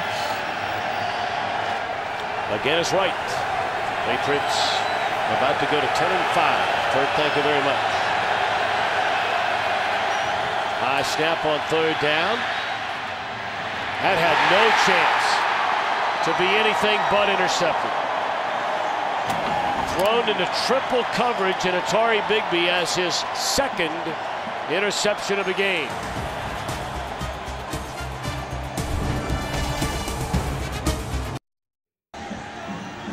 Atari Bigby had one interception all year long. He has two of them today. And Matt Hasselbeck in back-to-back games has thrown 4 interceptions. Quick slant on first down to Greg Jennings. That's a gain of 9. Actually, it starts out pretty good protection. They're going to bring a stunt back here on the backside. Seahawks do a nice job picking up, not under duress, but it's a flat throw down the field. And you can see he's going to too flat, comes out too hot, and Bigby, who's in behind it, kind of just gets a freebie. Just be in the right place at the right time. I actually say it's 2 games in a row, 4 interceptions. Seattle Seahawks still trying to figure out why it is they're not playing well.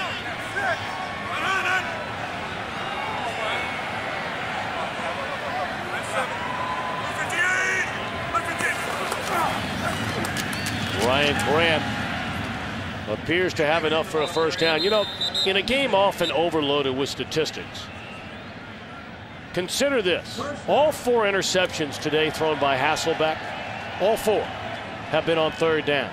Aaron Rodgers and Tom Brady are the only 2 quarterbacks in the NFL that have not thrown an interception on third down the entire year. And that really does come down to focus, intent, plan. Has to do with all those things, attention to detail. Right now, Seattle, a team that's looking for answers, and Matt Hasselbeck trying to come up with, I'll just make a throw on third down, and it's not happening for him. Grant looking for running room, cuts it back to the inside, and he picks up close to 4.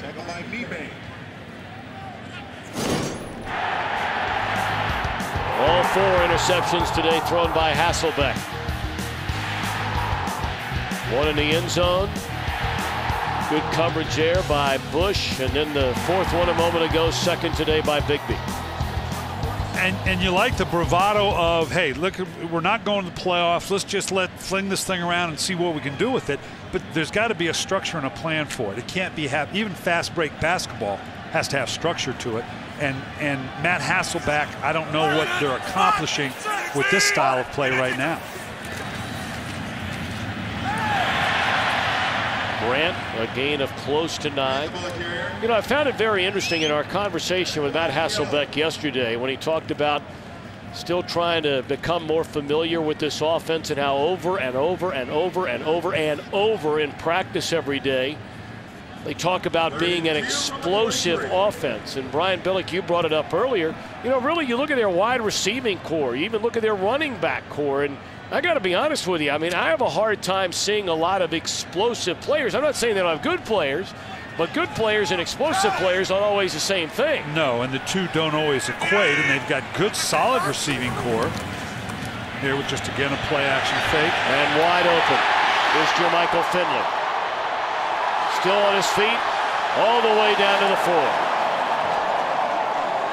They've set this play up all day long. They take Jermichael Finley, motion his way back to the slot for blocking purposes. We're clearly at the point in the game where you think you're going to run it. You're going to see him on the edge right here, and now he sneaks out into the route. And it's a perfect play. You're going to run the ball. You're up 31-3. A play-action fake. That's how we ended up behind the linebacking core with no one there because they're all over the run. Good play call, particularly given the circumstances of the game.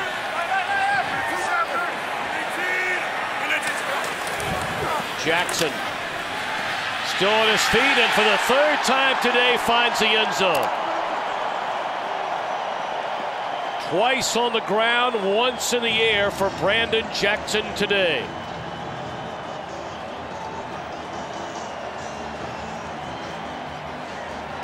Oh, he gits his Lambeau leap now. This is the best part. We hadn't had one all year. Yeah, I know. And what a great opportunity for a young man. You can tell by on the smile on his face.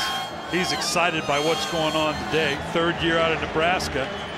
He knows what it is to be a big part of a big-time program and exciting, but for him, this is something special when you're a young pro like that.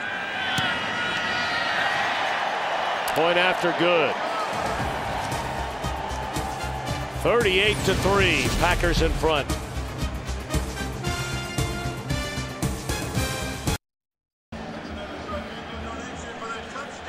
A career day for Brandon Jackson. He had 2 touchdowns in his NFL career, 1 in each of his first 2 seasons, both of them rushing the football. Today, 3 touchdowns, 2 rushing touchdowns, and his first career receiving score.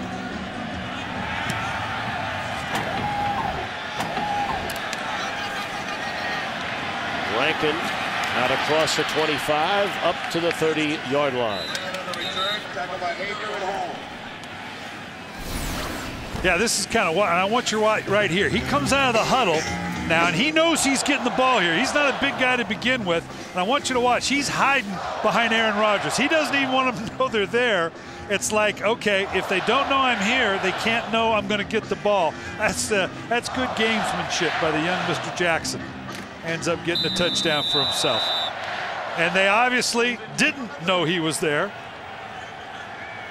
Nice job. That's all part of the game. I love it.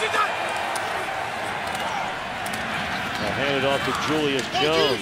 Will Matt Hasselbeck on first down, and that's a gain of 5 for Jones. Brian, going back to your days as an offensive coordinator and then later a Super Bowl winning head coach, when you're down 38-3, if you're Jim Mora and you have almost a quarter and a half left of football, what do you do play calling wise? Well, they're obviously going with the basic game plan that says, let's just get a score. Let's just try to show that we're a professional football team, can get through a series without making a mistake, without getting a penalty, can convert on 3rd down. I mean, you never say the game's out of reach, but you're down 38-3, which would say, okay, go no huddle, throw the ball up. But you've tried that, and you've thrown 4 interceptions. Let's try to look like a professional football team right now and see if we can go the length of the field and score. Well, they get a first down. At their own 40, Hasselbeck out of the shotgun. And the catch is made by Houshmandzadeh. Of course, you talk about struggles offensively. The Seahawks have scored a single touchdown in each of the last 2 games. And the Seahawks have not scored a point, period, in the second half of either one of those games.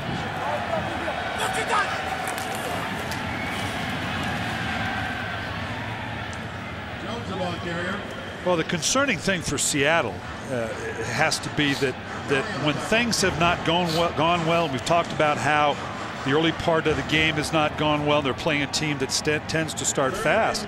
When they get beat big time. They lost to Tampa 24-7, Houston 34-7, Minnesota 35-9. When it doesn't go well, it doesn't go well, and they not only get beat, they get beat big. Julius Jones with a first down rush. And dropped by Nick Barnett to the 42-yard line. Now they've got a nice drive going here. They're showing the ability to kind of sustain things here. Continue to run the ball. They may get a play action fake. Again, to get a big play down the field, particularly if you get the running game started, to give you that opportunity. Most big plays come off play action fake.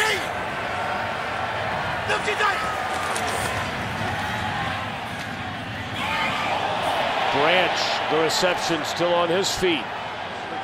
And that's a gain of 9 on first down for Deion Branch.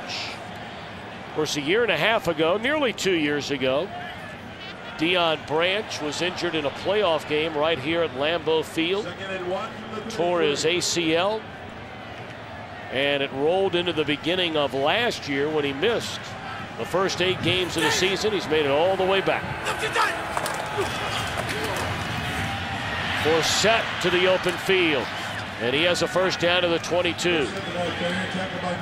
Now on the flip side of this, Mike McCarthy has to consider, okay, looks like we're into the playoffs. We've had a great game. We're playing well. But again, it's about the finish. We got better than a quarter and 2 minutes to play.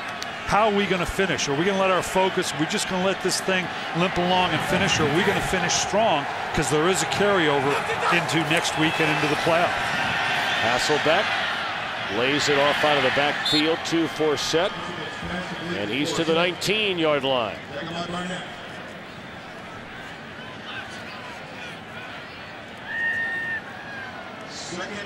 Matt Hasselbeck is one that likes a tempo, and I think one of the frustrations with their style of play is that it does slow. They substitute personnel a great deal more than he was used to under Mike Holmgren, and that's part of the transition for him into this type of offense.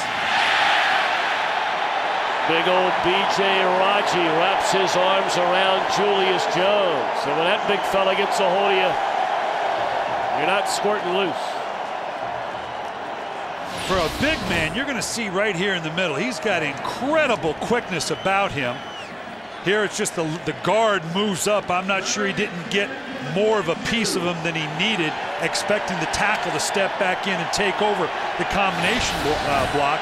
Raji's got great pop and quickness for a big man. 3rd and 10. Blitz coming. Matthews couldn't get there, and the pass is incomplete. Olindo Mari looking at Jim Mora, and Jim Mora says, no. We're going on 4th down. Not down 38-3. You got to give your offense a chance to keep it alive.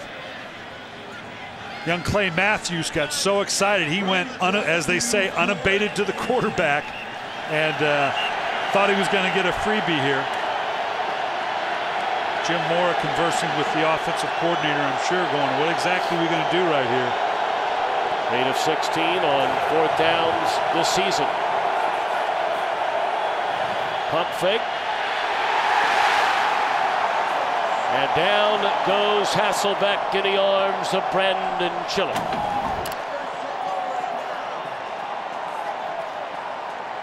Well, Hasselbeck is hot. Chiller's coming from the middle. Now you pull the ball down. Excuse me. Chiller's over in here. He was looking for a double move. It obviously wasn't there. He had to pull it back down, go to the other side, and on a 3-step drop, that usually leads to disaster. You don't have that type of time, particularly with the stun on the inside.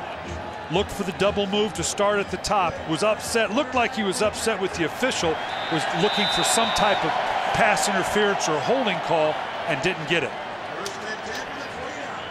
Well, the afternoon is over for Aaron Rodgers with a 38-3 lead. They'll give it to Matt Flynn. In his 2nd year out of LSU, was a 7th-round draft pick a season ago after leading the Bengal Tigers to a national championship. Well, this is a smart move by Mike McCarthy. Game clearly in control. Rodgers had a good day. Why expose him, even though you're going to do nothing but hand the ball off a whole bunch? Why expose him to any more shots than he has to? So that's the end of the 3rd quarter. 38-3. Green Bay in front of Seattle. Fox NFL Sunday continues after a word from your local Fox station.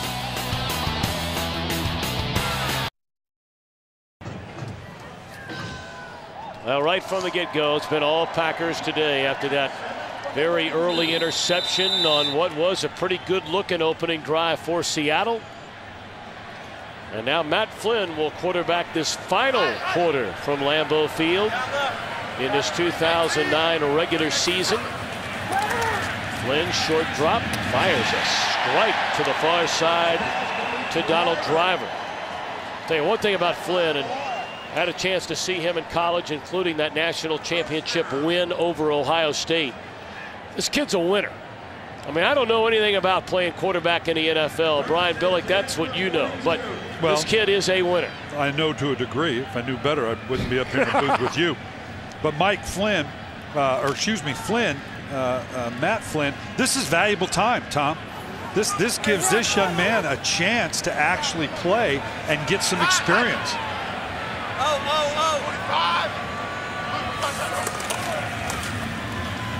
You know, you hate to say it, and you never want it to happen. You pray it doesn't happen. But as you know as well as anybody, I mean, that starting quarterback is one play away from handing over things to the backup quarterback. And this type of time, you can't be had anyplace else. You can only get so much done in practice. And these are live snaps against a NFL defense that Matt Flynn is going to gain from. He'll probably make 4 or 5 throws over the course of this quarter, and those are 4 or 5 throws that he wouldn't have otherwise had. You're right, nothing worse than losing your quarterback, but you've got to develop that backup at the same time. Flynn had hit on 2 of 3 passes the entire year before throwing that completion to Driver, and now he's looking for the big one to Donald Driver, and it's incomplete. First pass incomplete to Driver. That was by Trupa. You know, we talked about, Tom, that Green Bay going into the playoffs wants to get the running game cranked up. And here you can see good day today by Ryan Grant and Brandon Jackson. A commitment, and the game allowed them to do this clearly. But with the young or the talented receiving core that they have, as they go into the playoffs, if they can continue to get this kind of balance, this Green Bay Packer team will be as dangerous as any team there is in the playoffs.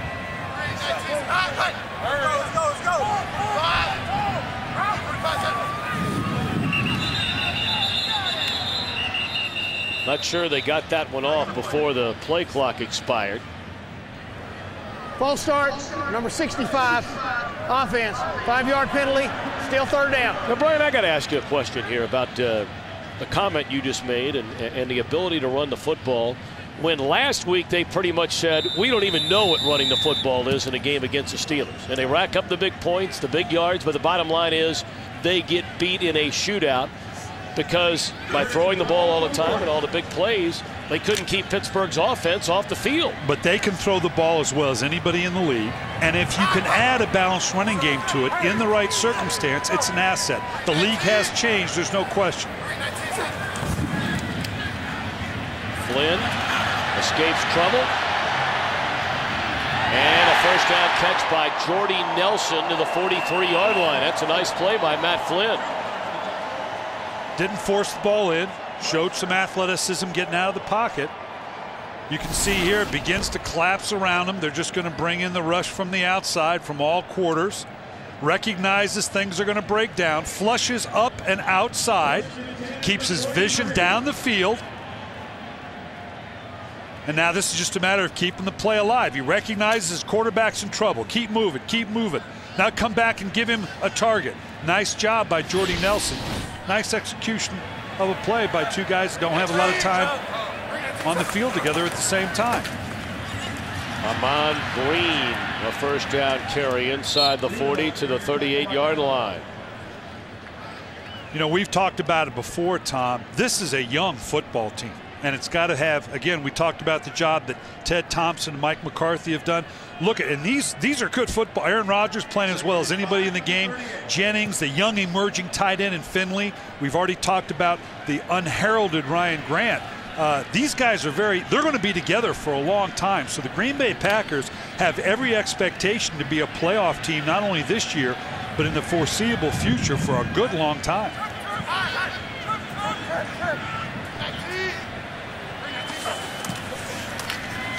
Ahman Green again is wrapped up by Colin Cole, the former Packer. I mean, it's 4 years running. They've been among the youngest, if not the youngest team in the National Football League. Well, in this, you can see here where they ranked. It goes back to our conversation when they made the decision to go with Aaron Rodgers and let Brett Favre leave the organization. They knew the course they were on. They knew how young a team they were and what they were building for the future. Packers 8 of 12 on 3rd down today. This is 3rd and 4.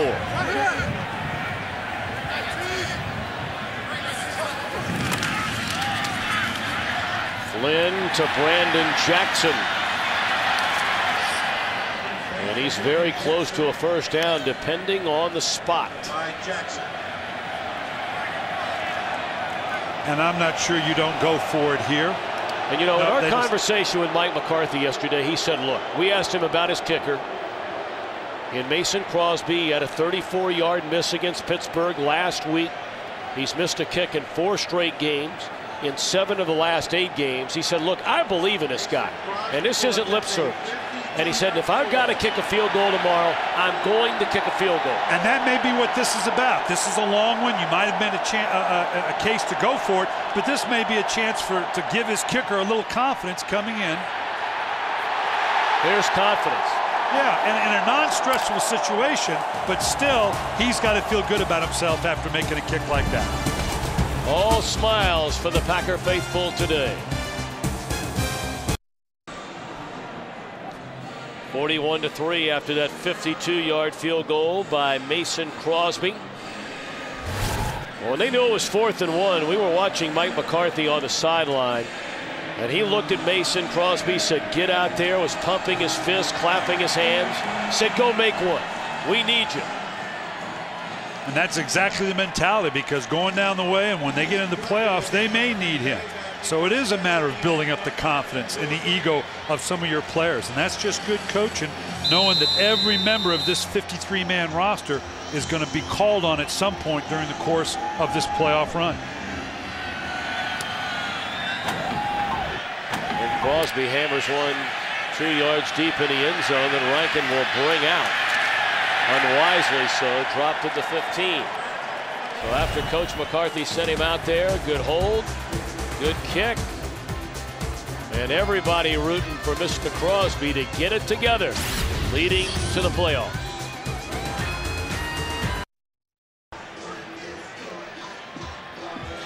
(41-3) with just under 11 minutes to play. Been a rough first year as head coach for the Seahawks for Jim Mora.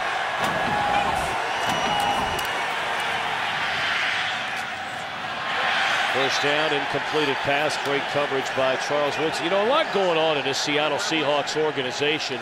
After so many years of stability when Mike Holmgren was there, he leaves at the end of last season as head coach.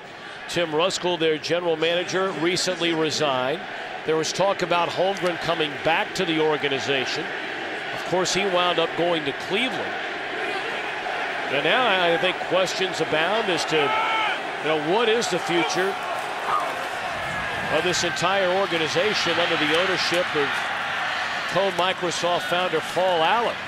I mean, what do you do about a GM? Is a new general manager allowed to bring in a new head coach? Will the new general manager stay with Jim Mora? I mean, there's a lot going on here.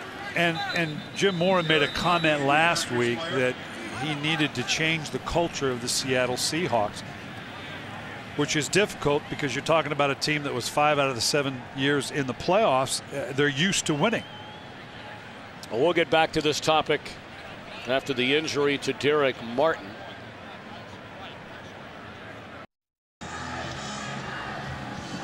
Derek Martin limps off the field. 10:18 to play. 41-3. And it's first down for Seattle at their own 33-yard line. Blitz coming. Second down. Well, and to pick up on where we were talking about, the challenge for Jim Mora is when you talk about changing the culture. Well, when you go into Cleveland, you go into a place like Kansas City, you know, some of the other challenges, into Arizona. Ken Wisenhunt going into an organization that had back-to-back winning seasons ever. Here we go to a no huddle here with Seattle. It's a different set of challenges. It's a different set of challenges when you take over a team that had 5 straight years of winning the division and going into the playoffs. He's got a quarterback who still has plenty of life left.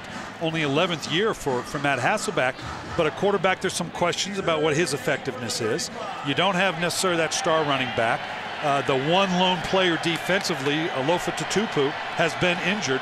There's a lot of restructuring that has to go on, and yet I'm not sure that the fan base in Seattle is really prepared for that because they don't think they're that far away. That's the challenge for a Jim Mora right now. Hasselbeck sacked by Brad Jones all the way back to the 25-yard line. And then there's the additional challenge for Seattle in the whole Mike Holmgren saga here. And here you can just see the pressure coming off the edge here on Hasselbeck. Again, this is twice now on a 3-step drop. He's had to hold the ball. If on a three-step you don't have an immediate outlet, you got to get rid of the ball because it's just going to collapse around you. But the whole Mike Holmgren saga, does he come back, doesn't he come back? This is a guy that has been very successful for this organization. Just a lot of things going on in Seattle right now. That punt was blocked. So no roughing the kicker. Jarius Wynn got a paw on it. Green Bay gets the ball at midfield.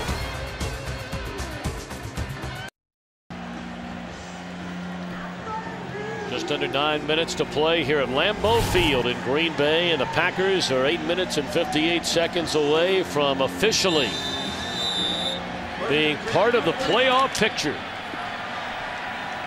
A Packers win and either a Giants or Dallas loss puts Green Bay in the playoffs, and the Giants are getting hammered at home by Carolina. Brandon Jackson for a yard.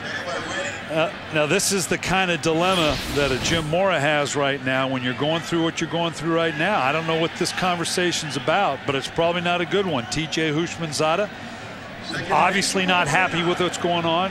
Every aspect of your team members, your ownership, your organization, questioning, are we doing the right thing? Should we do something else? That's the dilemma for a Jim Mora that's going to be his challenge, not only next week, but for this offseason and going forward.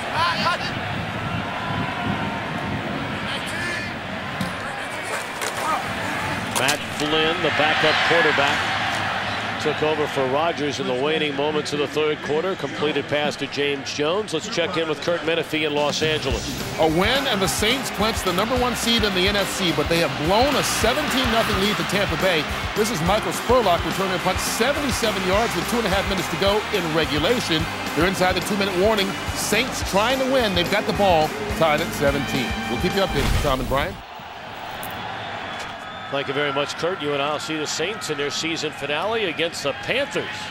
And we know that Panther team's not going to roll over next week. And that could still be for home field advantage should the Saints lose that game today. Jordy Nelson in traffic. And a late flag comes in. Wow, that came very late. Great coverage by Trufant. Well, it's all going to be about the timing of Pass this contest. interference, number 23. Defense. Ball will be placed at the spot of the foul. First down. Trufant obviously matched up on Nelson. The ball is a little underthrown. So far, you're good. But now he got his hands early, didn't come back looking for the ball. It's going to get called. Actually, the ball being a little underthrown played into their advantage here, and Jordy Nelson having to wait and come back for it. So now first and goal, Green Bay at the 7. Ahman Green checks into the game behind Quinn Johnson.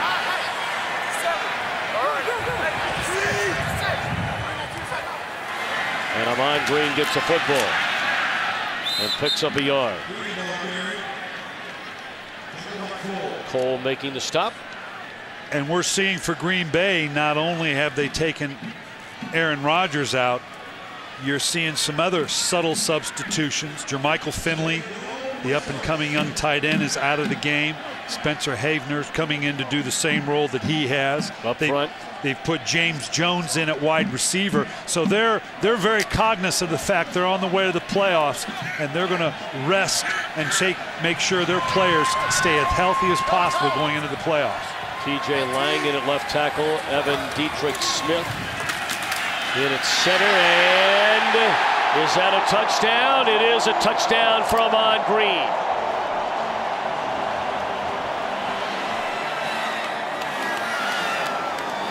You know, Ahman Green has been waiting a long time to do this again. Was there pretty much every single week for about 7 years, and he left to go to Houston. Injury plagued couple of years. They brought him back the 3rd week of October, and that is his first touchdown of the season. And he's family here. He grew up here, so to speak, and obviously good feeling for him to be able to go back into that Lambeau leap mode. 48-3. The all-time leading rusher in Packer history with a touchdown.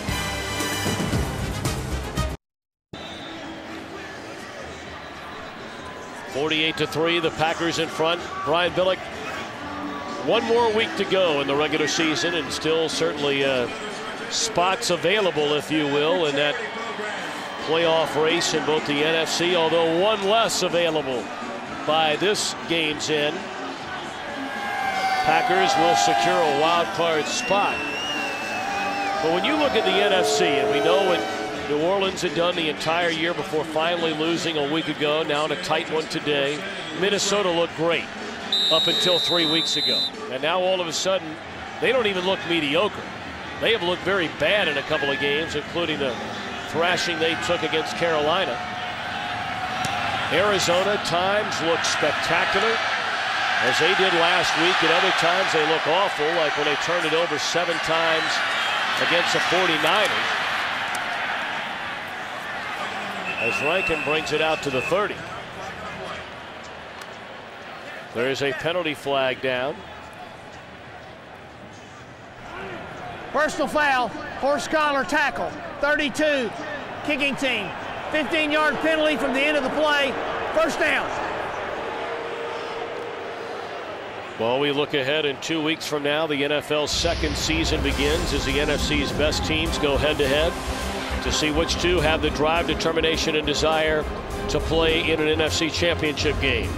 Fox's coverage of the postseason begins with the NFC wild card, January 10th in high definition. You know, as you look at the teams,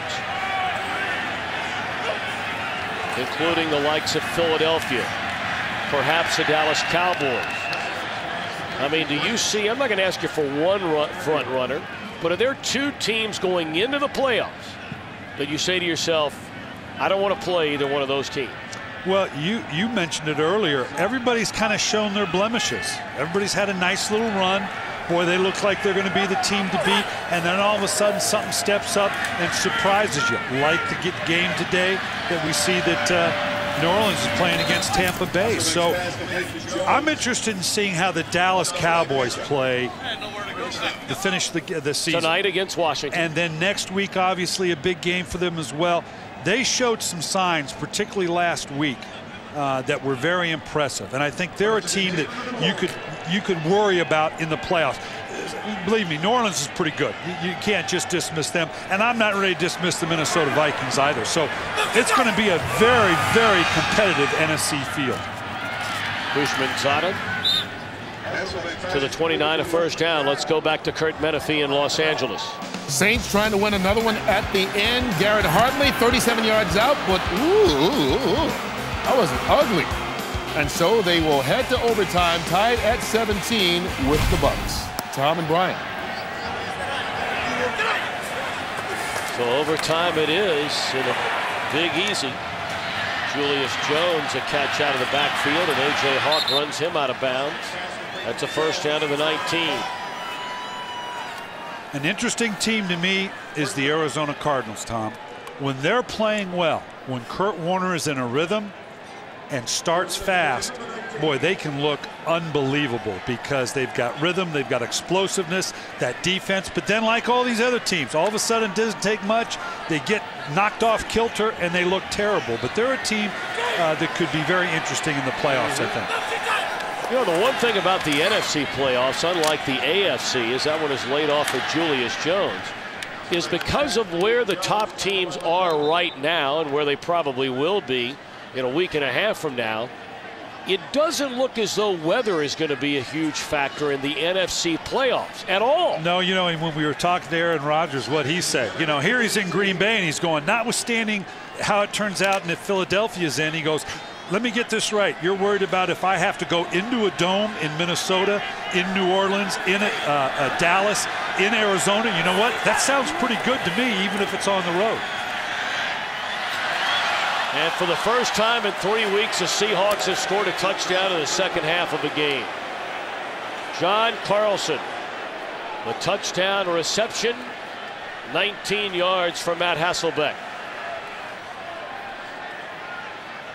And this is a connection with John Carlson that has not taken place with the frequency that it did last year. This guy exploded onto the scene. Young man coming out of Notre Dame, hasn't, like this Seahawk team, hasn't quite had the follow-up year that a lot of people anticipated. Mare the point after, making it 48-10, 4:15 left. This is just a corner route by right here. You see Carlson coming off the line, works his way into the corner. Nice air by Hasselbeck, dropping the ball in. And again, Carlson, one of the young, good-looking tight ends in this league, and someone they're going to count on going forward as we talk about the maturation of this Seattle Seahawks team and where they're going to go. Again, we remind you as we look to the final weekend of the NFL season here on Fox and games that'll come your way in the early window, that all of these games are subject to change as far as the start times are concerned. What we do know is the Built Ford Tough Fox NFL Sunday pregame show will begin at noon Eastern, 11 Central, 9 Pacific. Final weekend of the regular season, and there could be a ton on the line for a number of teams. So where Cincinnati with 1:37 has just gone ahead of Kansas City 17-10. If the Bengals win that game, they are champions of the AFC North. Baltimore, meanwhile, starting play a game back of the Bengals, has just fallen behind 23-20 at Pittsburgh. Ravens still trying to get in as a wild card. Yeah, and you knew it was going to come down to the outcome of that Pittsburgh-Baltimore game. And Pittsburgh, if they can win, even though they went on a 5-game losing streak, big win against the Green Bay Packers last week, and if they can hold off on the Baltimore Ravens, they're very much alive. Charles Woodson will bring this one back, and he'll just run out of bounds. There's no sense in him taking a hard hit. All right, let's jump over to the AFC. Yeah, this is a little more complicated here. And weather will be a factor in the AFC. Now, if every game's played in Indianapolis, once you get near the end, you're inside. San Diego, good weather outdoor. Not the story with New England or Cincinnati, or pretty much most of the other teams involved in the chase for the wild card. Denver, Baltimore, Jets still in it. Miami, well, you talk about a huge loss today. Miami just got drilled today. Yeah, and that's a bit of a surprise. They had some momentum going, and they were a team that I thought might be able to fight their way into the playoff picture, but a big loss today. And that record does not show you because their game is not a final yet. Of course, here's that play from last weekend that kept the Steelers' hopes alive. Final play of the game to Mike Wallace. It was, and you can see here, and it's unfortunate because it's really not bad coverage, but the DB, Bell, is looking the wrong way. You've got to always protect against the fade back throw or the throwback fade on the backside. Had he looked to the inside and reached with his left hand, this is a game of inches, Tom. And that's just a perfect example. You reach with your right hand instead of your left hand, and all of a sudden it changes the complexion of the game. Brandon Jackson, the 3-touchdown game today. He'll carry on second down. Well, what a difference a week makes if you're a member of the Packer defense. I mean, they were lit up by Ben Roethlisberger and the Steelers. 12 plays, accounting for 336 of the 537 they put on the board. And then you look at today. Yeah, and it was the big plays. That's the one thing. The Green Bay Packers have played very good defense all year. They've not given up a lot of big plays, but the last 3 or 4 weeks, and certainly the 12 plus explosive plays that you're talking about by Pittsburgh, was a huge part of that loss.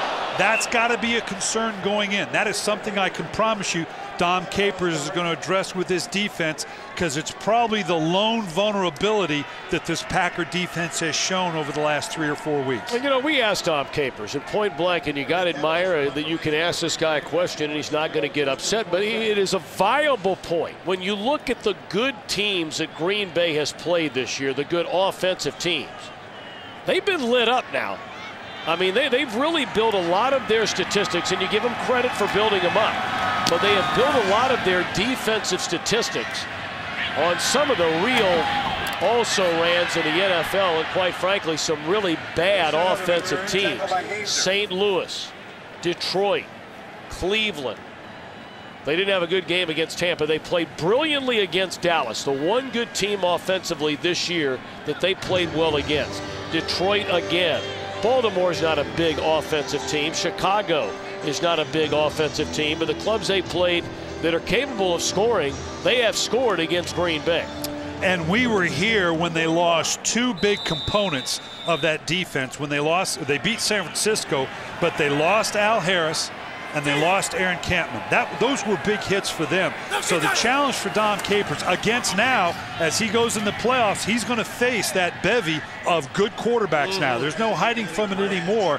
He's going to have to draw on all the experiences that he has to put together those packages that bring the pressure, bring those blitzes, but still doesn't leave his back end vulnerable to give up those big plays.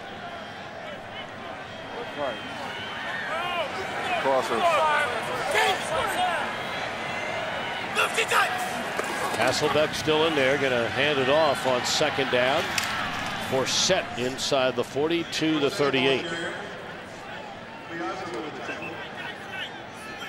Well, Hasselbeck trying to hurry his team to the line of scrimmage before we reach a 2-minute warning. And he's not going to get a play off. So mercifully, we have reached a 2-minute warning. 48-10, Green Bay in front.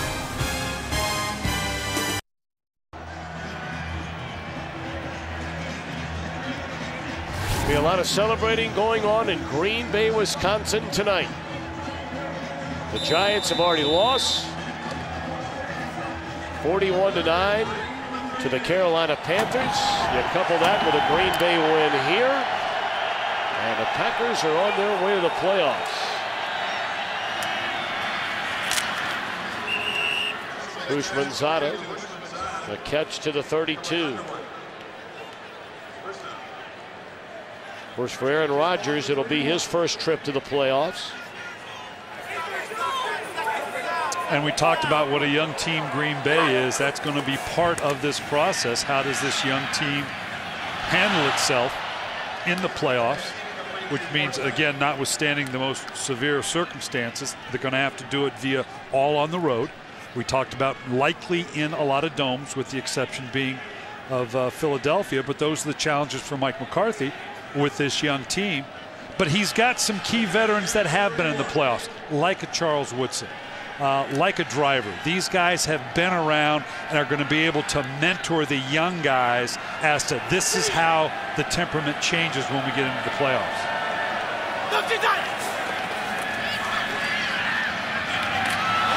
Oh, what a hit delivered by Atari Bigby on Dion Butler.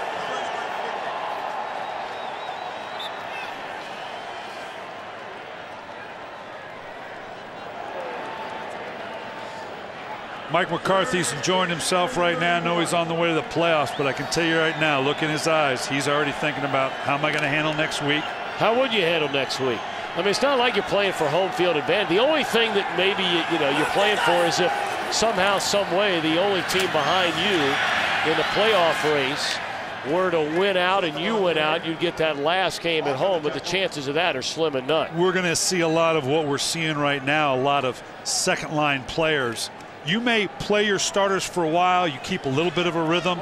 Keep in mind now, you're only talking about a 45-man active day roster. It's not like you can put a guy down and the other guy, you got a lot of bodies to put in there. Plus, if you put a backup in a starting role, he probably has to stay on special teams. You're increasing the snaps, the chances of someone getting hurt. So it's a delicate balance. Incomplete on fourth down, so the Packers will officially begin the celebration.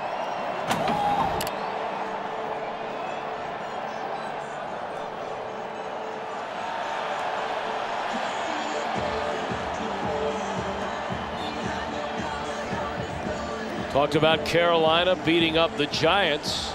Miami storming back. Yeah, this trailing now 27-20. New England has clinched the AFC East. Tampa Bay in overtime beats New Orleans. So all of a sudden the Saints have lost 2 in a row. And they will play next weekend in Carolina, depending on what Minnesota does. They may have to win that game to have home field advantage throughout the playoffs. Let's check in with Kurt Menefee back in Los Angeles. You mentioned Tampa Bay in overtime in New Orleans. They won the toss, marched down the field. Saints never touched the ball. Connor Barth, 47 yards with a game winner, and the Bucs stunned New Orleans after being down 17-0, winning it 20-17 in OT. Tom and Brian. All right, thanks so much, Kurt. Final play of the game.